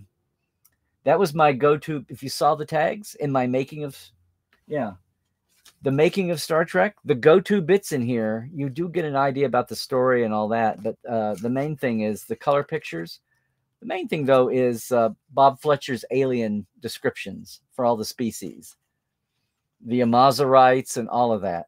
It's all in here. And it was the main way you had access to it. The photos were on the album sleeve. The descriptions were in the making of. That was probably the single best part of the whole book, or useful part of the book. There's a lot of filler in there, but she's got other.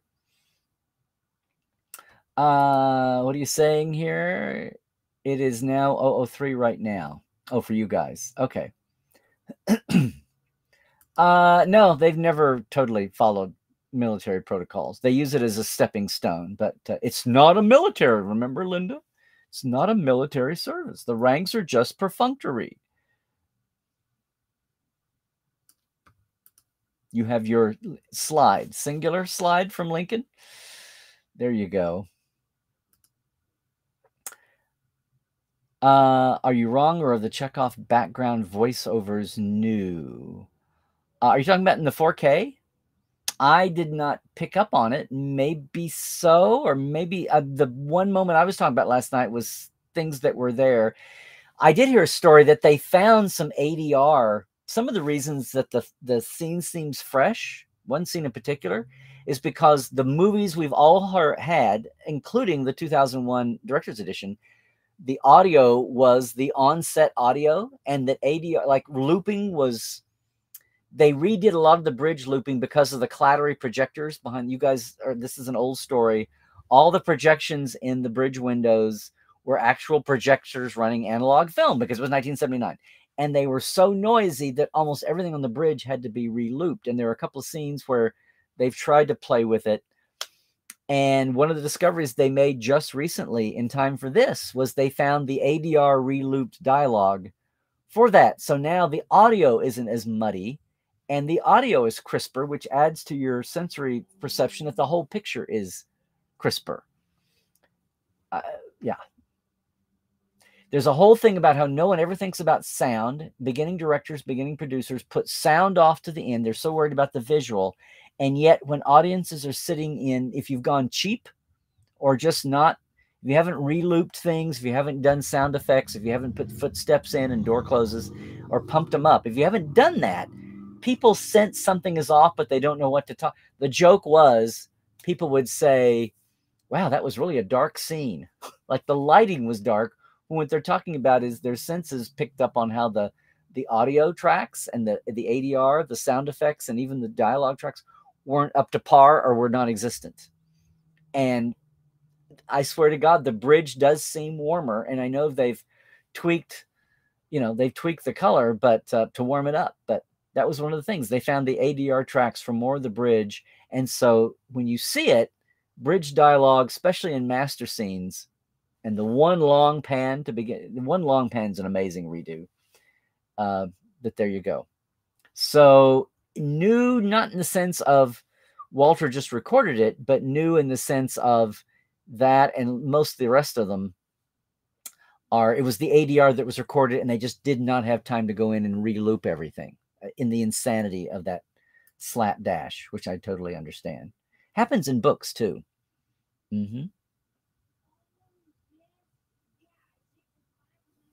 Thank you, Cairo, for that. So they haven't shown visuals of them. Okay, so they're hanging back with that. Then maybe I better hold on to my shared photo then.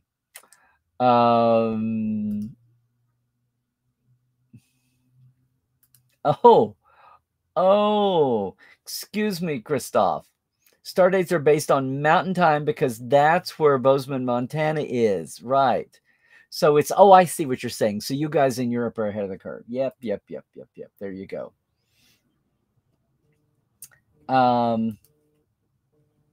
Spammer. No, I have, wait. Yes, I did. I'd forgotten that I saw it. And I'm vaguely trying to remember. It's been a week ago, I think. Yes.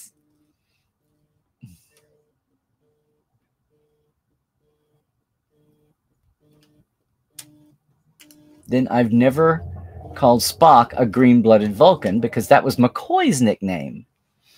Well, I didn't think it was a recurring nickname. It's not capitalized. Bones is capitalized. So I can call Spock a green-blooded Vulcan. You have to say, oh. You have to, McCoy's is down there. Well, what about the captain? We can't just, Doctor, you are out of line. Well, so are you, sir. See, you got to gutsify it. Things I did not do when I did continues because I thought they would be too over the top. And then they were missing. Yes, I did know this. They called McCoy's nickname in Germany was Pill. And now Pill is the doctor of the show. Yep. Coincidence? You think not. Yeah. Well, I know Allison Pill from Newsroom. So there we go.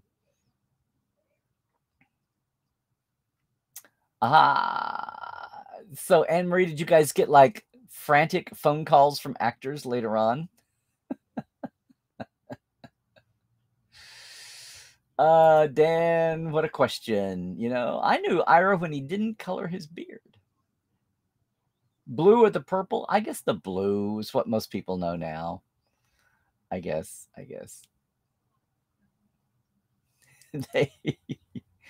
They feared that Franks would blurt it out in Chicago. Well, now there was a Vegas where he had a T-shirt made up and said, "Don't ask me, I signed an NDA," and it was his T-shirt. Pretty funny. Now's the time to do the Picard season 3 companion. Tell Terry. Well, considering Terry's looking for a job, I don't think he's in the driver's seat.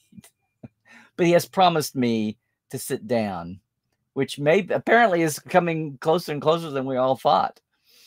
Yeah, he owes me. He owes me.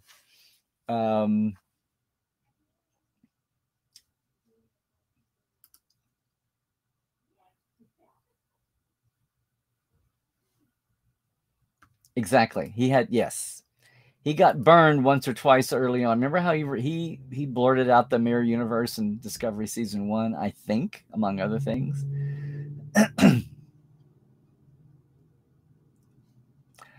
This would be interesting, Michael. I hate to think that the viewership is sagging, and Picard is on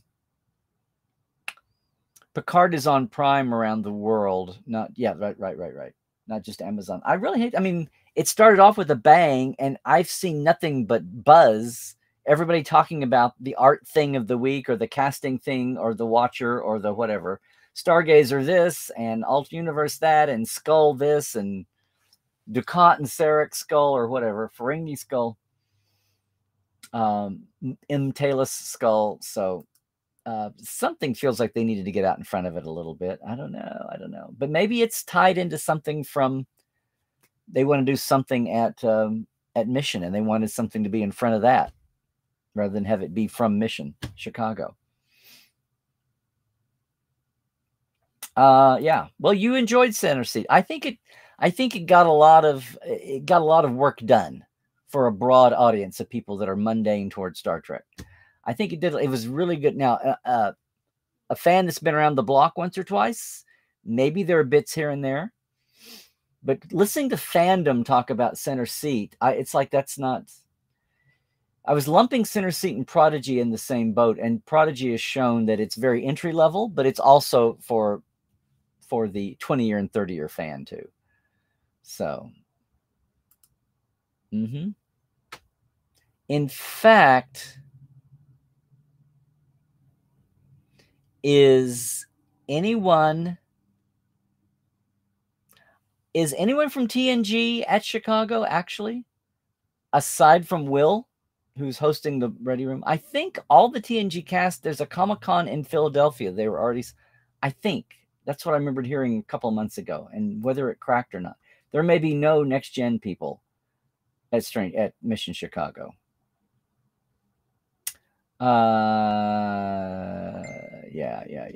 They are definitely, since it's a home-owned property and not studio-owned, Center Seat is going to be on Blu-ray DVD as soon as they can get it out, I'm sure. That's a plan, and that's been said out loud. Yes. Really? Okay. Really? I've never got to do that, but I just got to block somebody. Okay. Here. Wow. Somebody else. Michael, you're with me on that, huh? Yeah, I can't call McCoy Bones. I've never called McCoy Bones.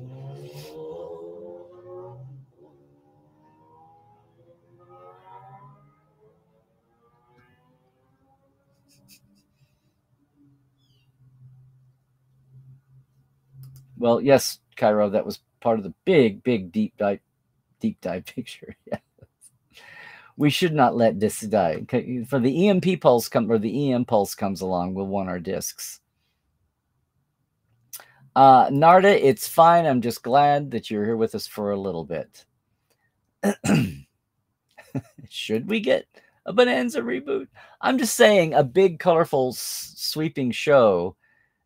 If there was a show that you might have thought by standard mundane terms would have been made into a big budget movie, a sprawling Western, you could have started with that. But, you know, the Ponderosa. Yes, her presenting. Yes, it's the British European thing about calling hosting presenting.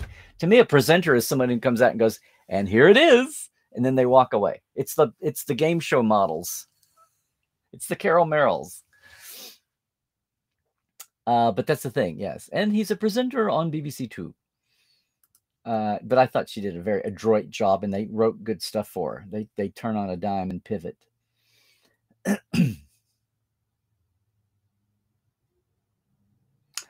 I bet that someone asked Leonard something about this, but I don't think it was ever a big deal. I'll ask a couple of people if they have any clue. I'll ask my friend Bonnie, who is a big follower and all that. Hello, Clinton. Are you first time with us? If so, welcome. Wow, this feels like a much bigger, maybe it's the first Contact Day excitement in the motion picture in Chicago, and Picard boiling in the Strange New Worlds trailers. You remember loving the Enterprise flyover from 79, and you felt like every fan who had gone through the lean years was there giving a push out of dry dock. Yes, it was a thank you and an homage and a tip of the hat and all of that. And it's something that people watching right now for the first time have no clue about, and that's totally understandable. And that's why all of us need to keep the context. Same thing with Next Generation. People need to know that Cupid with Sherwood Forest was done the year that there were 2 Robin Hood movies. It was a big Robin Hood craze. You know? People, I forget that people don't know Enterprise Incident was a takeoff on the Pueblo incident when North Korea captured a submarine, the Pueblo, and it was meant to be a nod to that.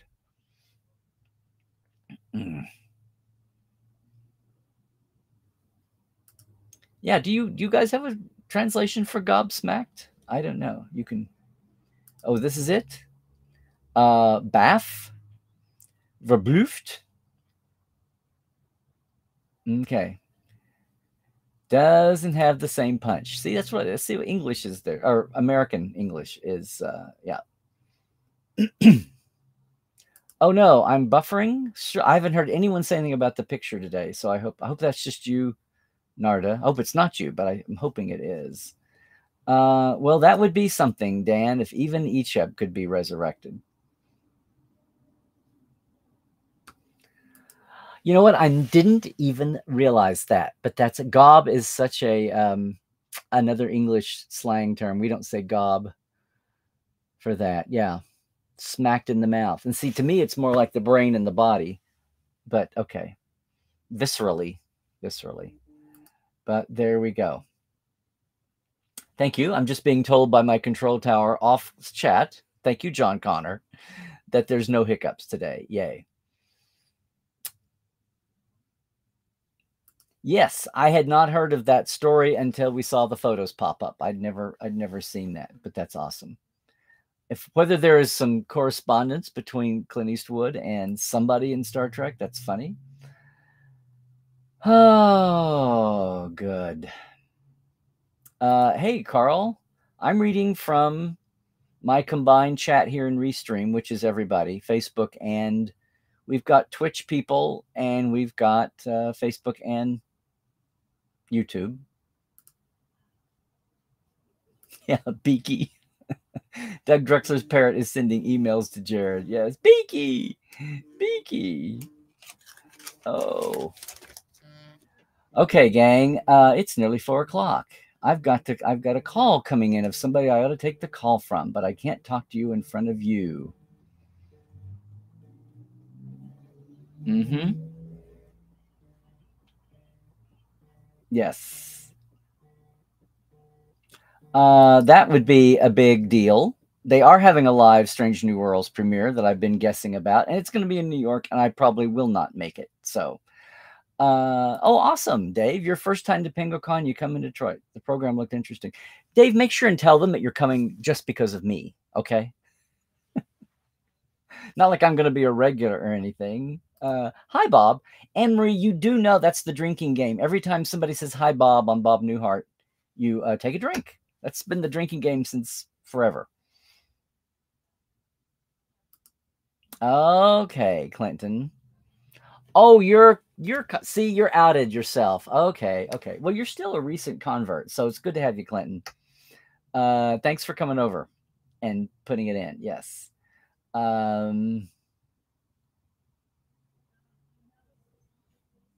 Okay, I'm looking, so glad to have you. We are going to wrap it up fairly quickly, guys, because I think I've got phone calls that I need to get back to there, if you heard it buzzing. This is the thing, Cairo. We are probably going to wind up at our hotel. It'll probably be 9 before we even get in to check in. So I don't know if there's late night stuff happening, but I wanted to investigate that. I don't know about having something akin to landing party, or if there's there's at least 2 host hotels and bars, and people are spread out, and it's just John Champion's not coming, but he's from Chicago, or he lived in Chicago for years, and his knowledge is 10 years is slightly out of date, but just trying to pick a thing. It's just going to depend on where the fandom flow goes, where the eddies and nooks, and it may never be unified the way it is.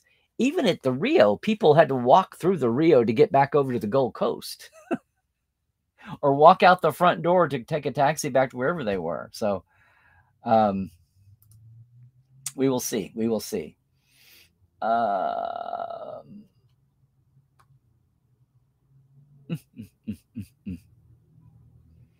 Oh, wow. He was on Alf too. Okay, see, I never watched Alf, but okay, that's fine. Really lame 80s, 90s sitcoms by that time were, I'm sorry. I know it's anything old now is sentimental because you can't tell somebody what they had when they were a kid is bad. So I get it. Yes, it always takes place in Southfield. Yes. Let me see. Okay. We're going to no judgment on your part, Larry. Okay. Thank goodness, Dan. Oh boy, we're all the way back to there. Revised, reviled, or revealed. There we go. We're going to yeah. Now you've got the Bob Newhart. There were Mary Tyler Moore shows, but it was not a spinoff of Mary Tyler Moore's show. MTM Studios was a juggernaut there. But yeah, Julie Kavnar was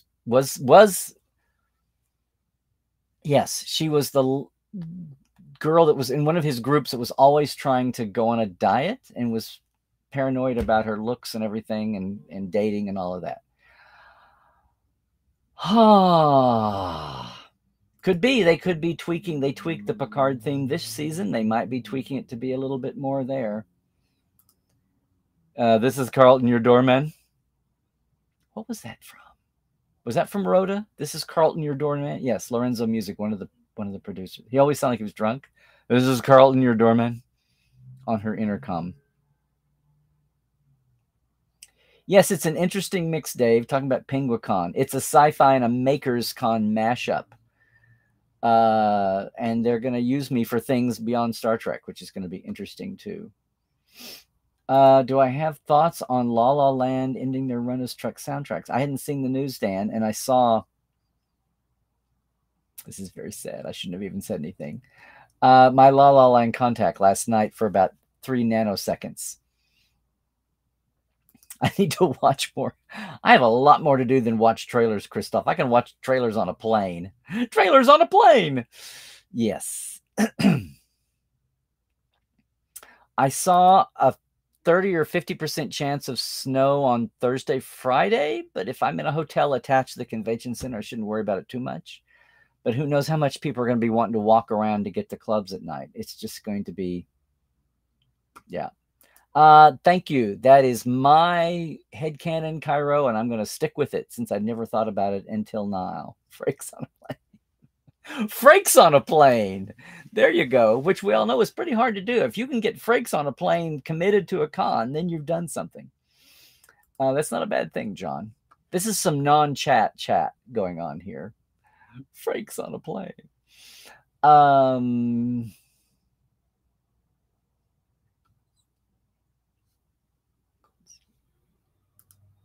Okay. Okay. Yeah. Yeah. Except that I don't think the TNG cast is at Chicago. I think they're at a Comic-Con in Philadelphia. Thank you, Anne-Marie. That's what I heard that 2 months ago. Yeah. They were having trouble. Well, I'll talk about that afterwards. Oh, good. The teacher strike in Sacramento is over. This is good. Oh, I'm so sorry. I'm so sorry, Melanie, for the local news there. William, I think I'm going to have Janet with me at Comic-Con and maybe even others with me. And it's going to be a SoonerCon like none other for me this year. So they're giving me an award. I'm going to be in the Hall of Fame for Oklahoma speculative fiction. So with CJ Cherry, which blows me away. Very, very nice of them to doing that. Yeah, safe bet, Dwight. Safe bet. I had a non-answer answer that all those sets have been stored. So yes.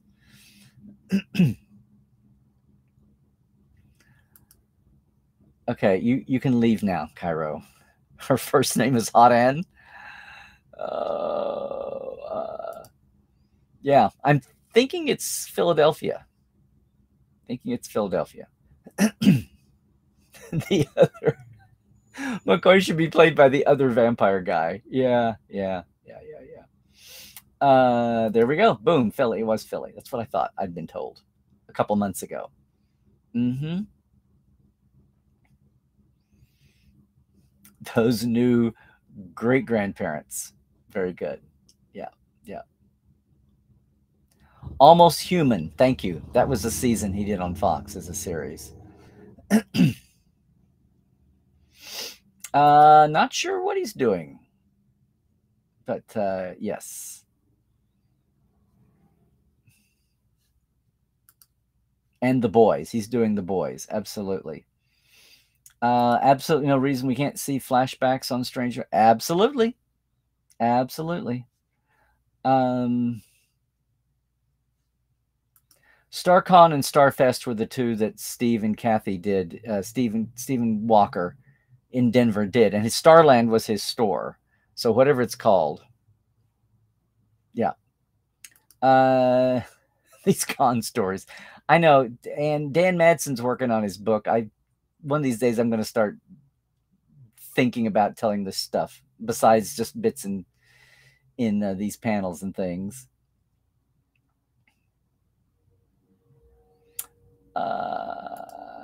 Okay. Oh my God, I'm way behind. It's a quote from the MST3K Infantron. That's right. I'd forgotten. I'm a blur. I need to get off, guys. I really do need to get out. Carl, that's right. You've been at Starfest since '93. Okay. Well, Melanie, is there such a phrase as popular radio? Is it so nichey and digital that it's not even a thing? Yes. An Aussie doing a Brit accent in Trek is a lot rare. Yeah.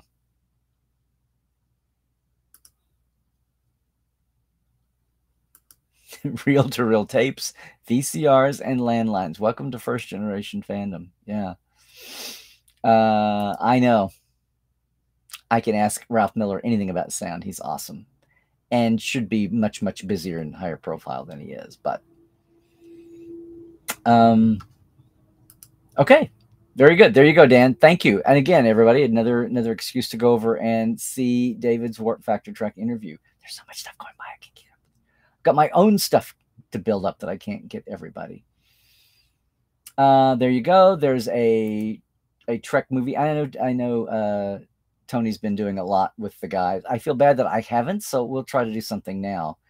I'm sorry that I've got 2 conventions this month while we're trying to build tours. I'm really sorry, everybody, to plop an event like this right in the middle of all that.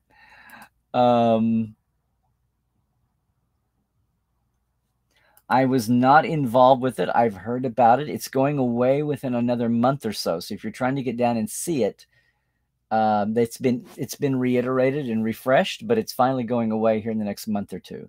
It's got a combination of things from the Paramount archives and from the Roddenberry archives. We were just talking about it a day or two ago at WonderCon, I believe. At WonderCon. And thank you for spreading this around all the channels. There you go. And sure thing, Dan, get that out there, everybody. And thank you for that recommendation, Dan. Yay. More stories about the preservers. Well, hang on. We got to discover them first, unless we're talking about further down the line.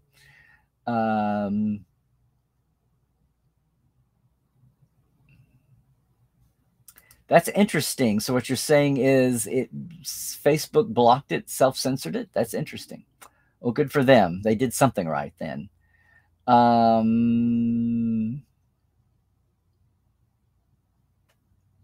Okay. Go. Well, I think I may have thought it was Godsmacked at first too, but it's gobsmacked.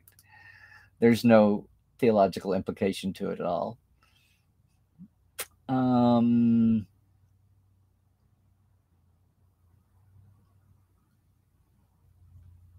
Okay, that would be the next weekend. So there you go. That will be rip-roaring. Yeah, that would be a scene. That would be a scene. Well, we're getting there. We're getting there. Let's call the end of chat, everybody. Yeah. Chicago is just big. Mm-hmm.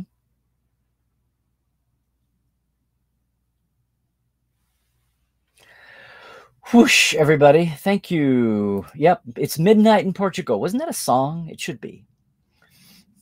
I'm going to get on that plane to Lisbon. And here's your letters of transit. I know. Well, Chicago, not always. The lake effect. The lake effect. I know what that snow gone by tomorrow is. I'm from Oklahoma, remember? Yep. Okay, everybody. Everybody. That is, yes. I'll have to get my phone call back. Everybody, thanks so much for joining us again. It's been another wonderful Tuesday. Wow. Just real quick to remind you, if you're headed for Trek Vegas and you've got the day to spare on Trek Eve, on Con Eve, the day before things start on Wednesday, our Valley of Fire tour is happening with Geek Nation Tours. My partner, I will be with at Chicago this weekend with something else to announce. I can't wait to do that, and I'll tell you all about it next week if you're not there and you don't see it online. GeekNationTours.com is where you can find this. And after Saturday, the word about what we're doing next year. I almost hate to show this because I don't have a place for you to go, but I want you to know within the week I'm going to get the page finished. August 20th and 21st, we will end the Gene Roddenberry centennial year since we couldn't kick it off with the Great Birds Origin Tour. It'll be 2 days around here with a group, however big our bus or our minivan needs to be. I can do it with as few as 6 people. We have a rate at the Hollywood Roosevelt Hotel right there in historic Hollywood. It's a great rate. It's $100 off the regular and $50 off the promo rate. So there you go. If you're interested in this right now, let me know. Get me on my socials. You can say here, but I may not see it here in this chat. But we're going to let you. It's going to be exciting. Rod is in. We may add some other folks too. To get back to the bones, and it'll be a warts and all. No deification here of Gene. We call it like it is, okay? Otherwise, Trek Files is also up. Thanks, guys. The Trek Files on Facebook and everything else, that's there. And want to thank our Patreons once again for helping out there too. Everybody, thanks so much for helping us expand our little streaming network. If you're curious, it's patreon.com/TreklandLive. There you go, $5 and $10 a month. I keep it simple. Thanks to everybody who's on with us. We just started another month, so plenty of time to jump in. And of course, on the Twitter, you can even tweet at me, and I will let you know about the Roddenberry tour for right now. Larry Nemechek's Trekland, where you are right now. Please like and subscribe on YouTube, Facebook, and that's our Instagram. And we're going to be doing a lot of living, whether I'll be on Restream or just trying to keep it to Instagram or Facebook. We'll see. But I'll try to do some live streams from Chicago. We are at booth 1819, by the way. I finally got our booth number if you're going to Chicago also. That's going to do it for us. Whoa. Happy First Contact Day, everybody. So good to see you. We'll see you back here next Tuesday. Spread the word. Like and subscribe wherever you are, especially YouTube. More news is coming. There'll be Star Trek news of, TV show stuff. But we're going to have some news too, Terrace and I, next week. An old friend is returning, and I can't wait. It's been long overdue. Bigger and better, and it's what I've been working on crazy-like for the last couple of weeks. Can't wait to tell you all about it. And so until then, please stay healthy. Do all the things. Please stay woke. Check your sources. And if it's legit, listen to what they have to say. And Trek well, everybody.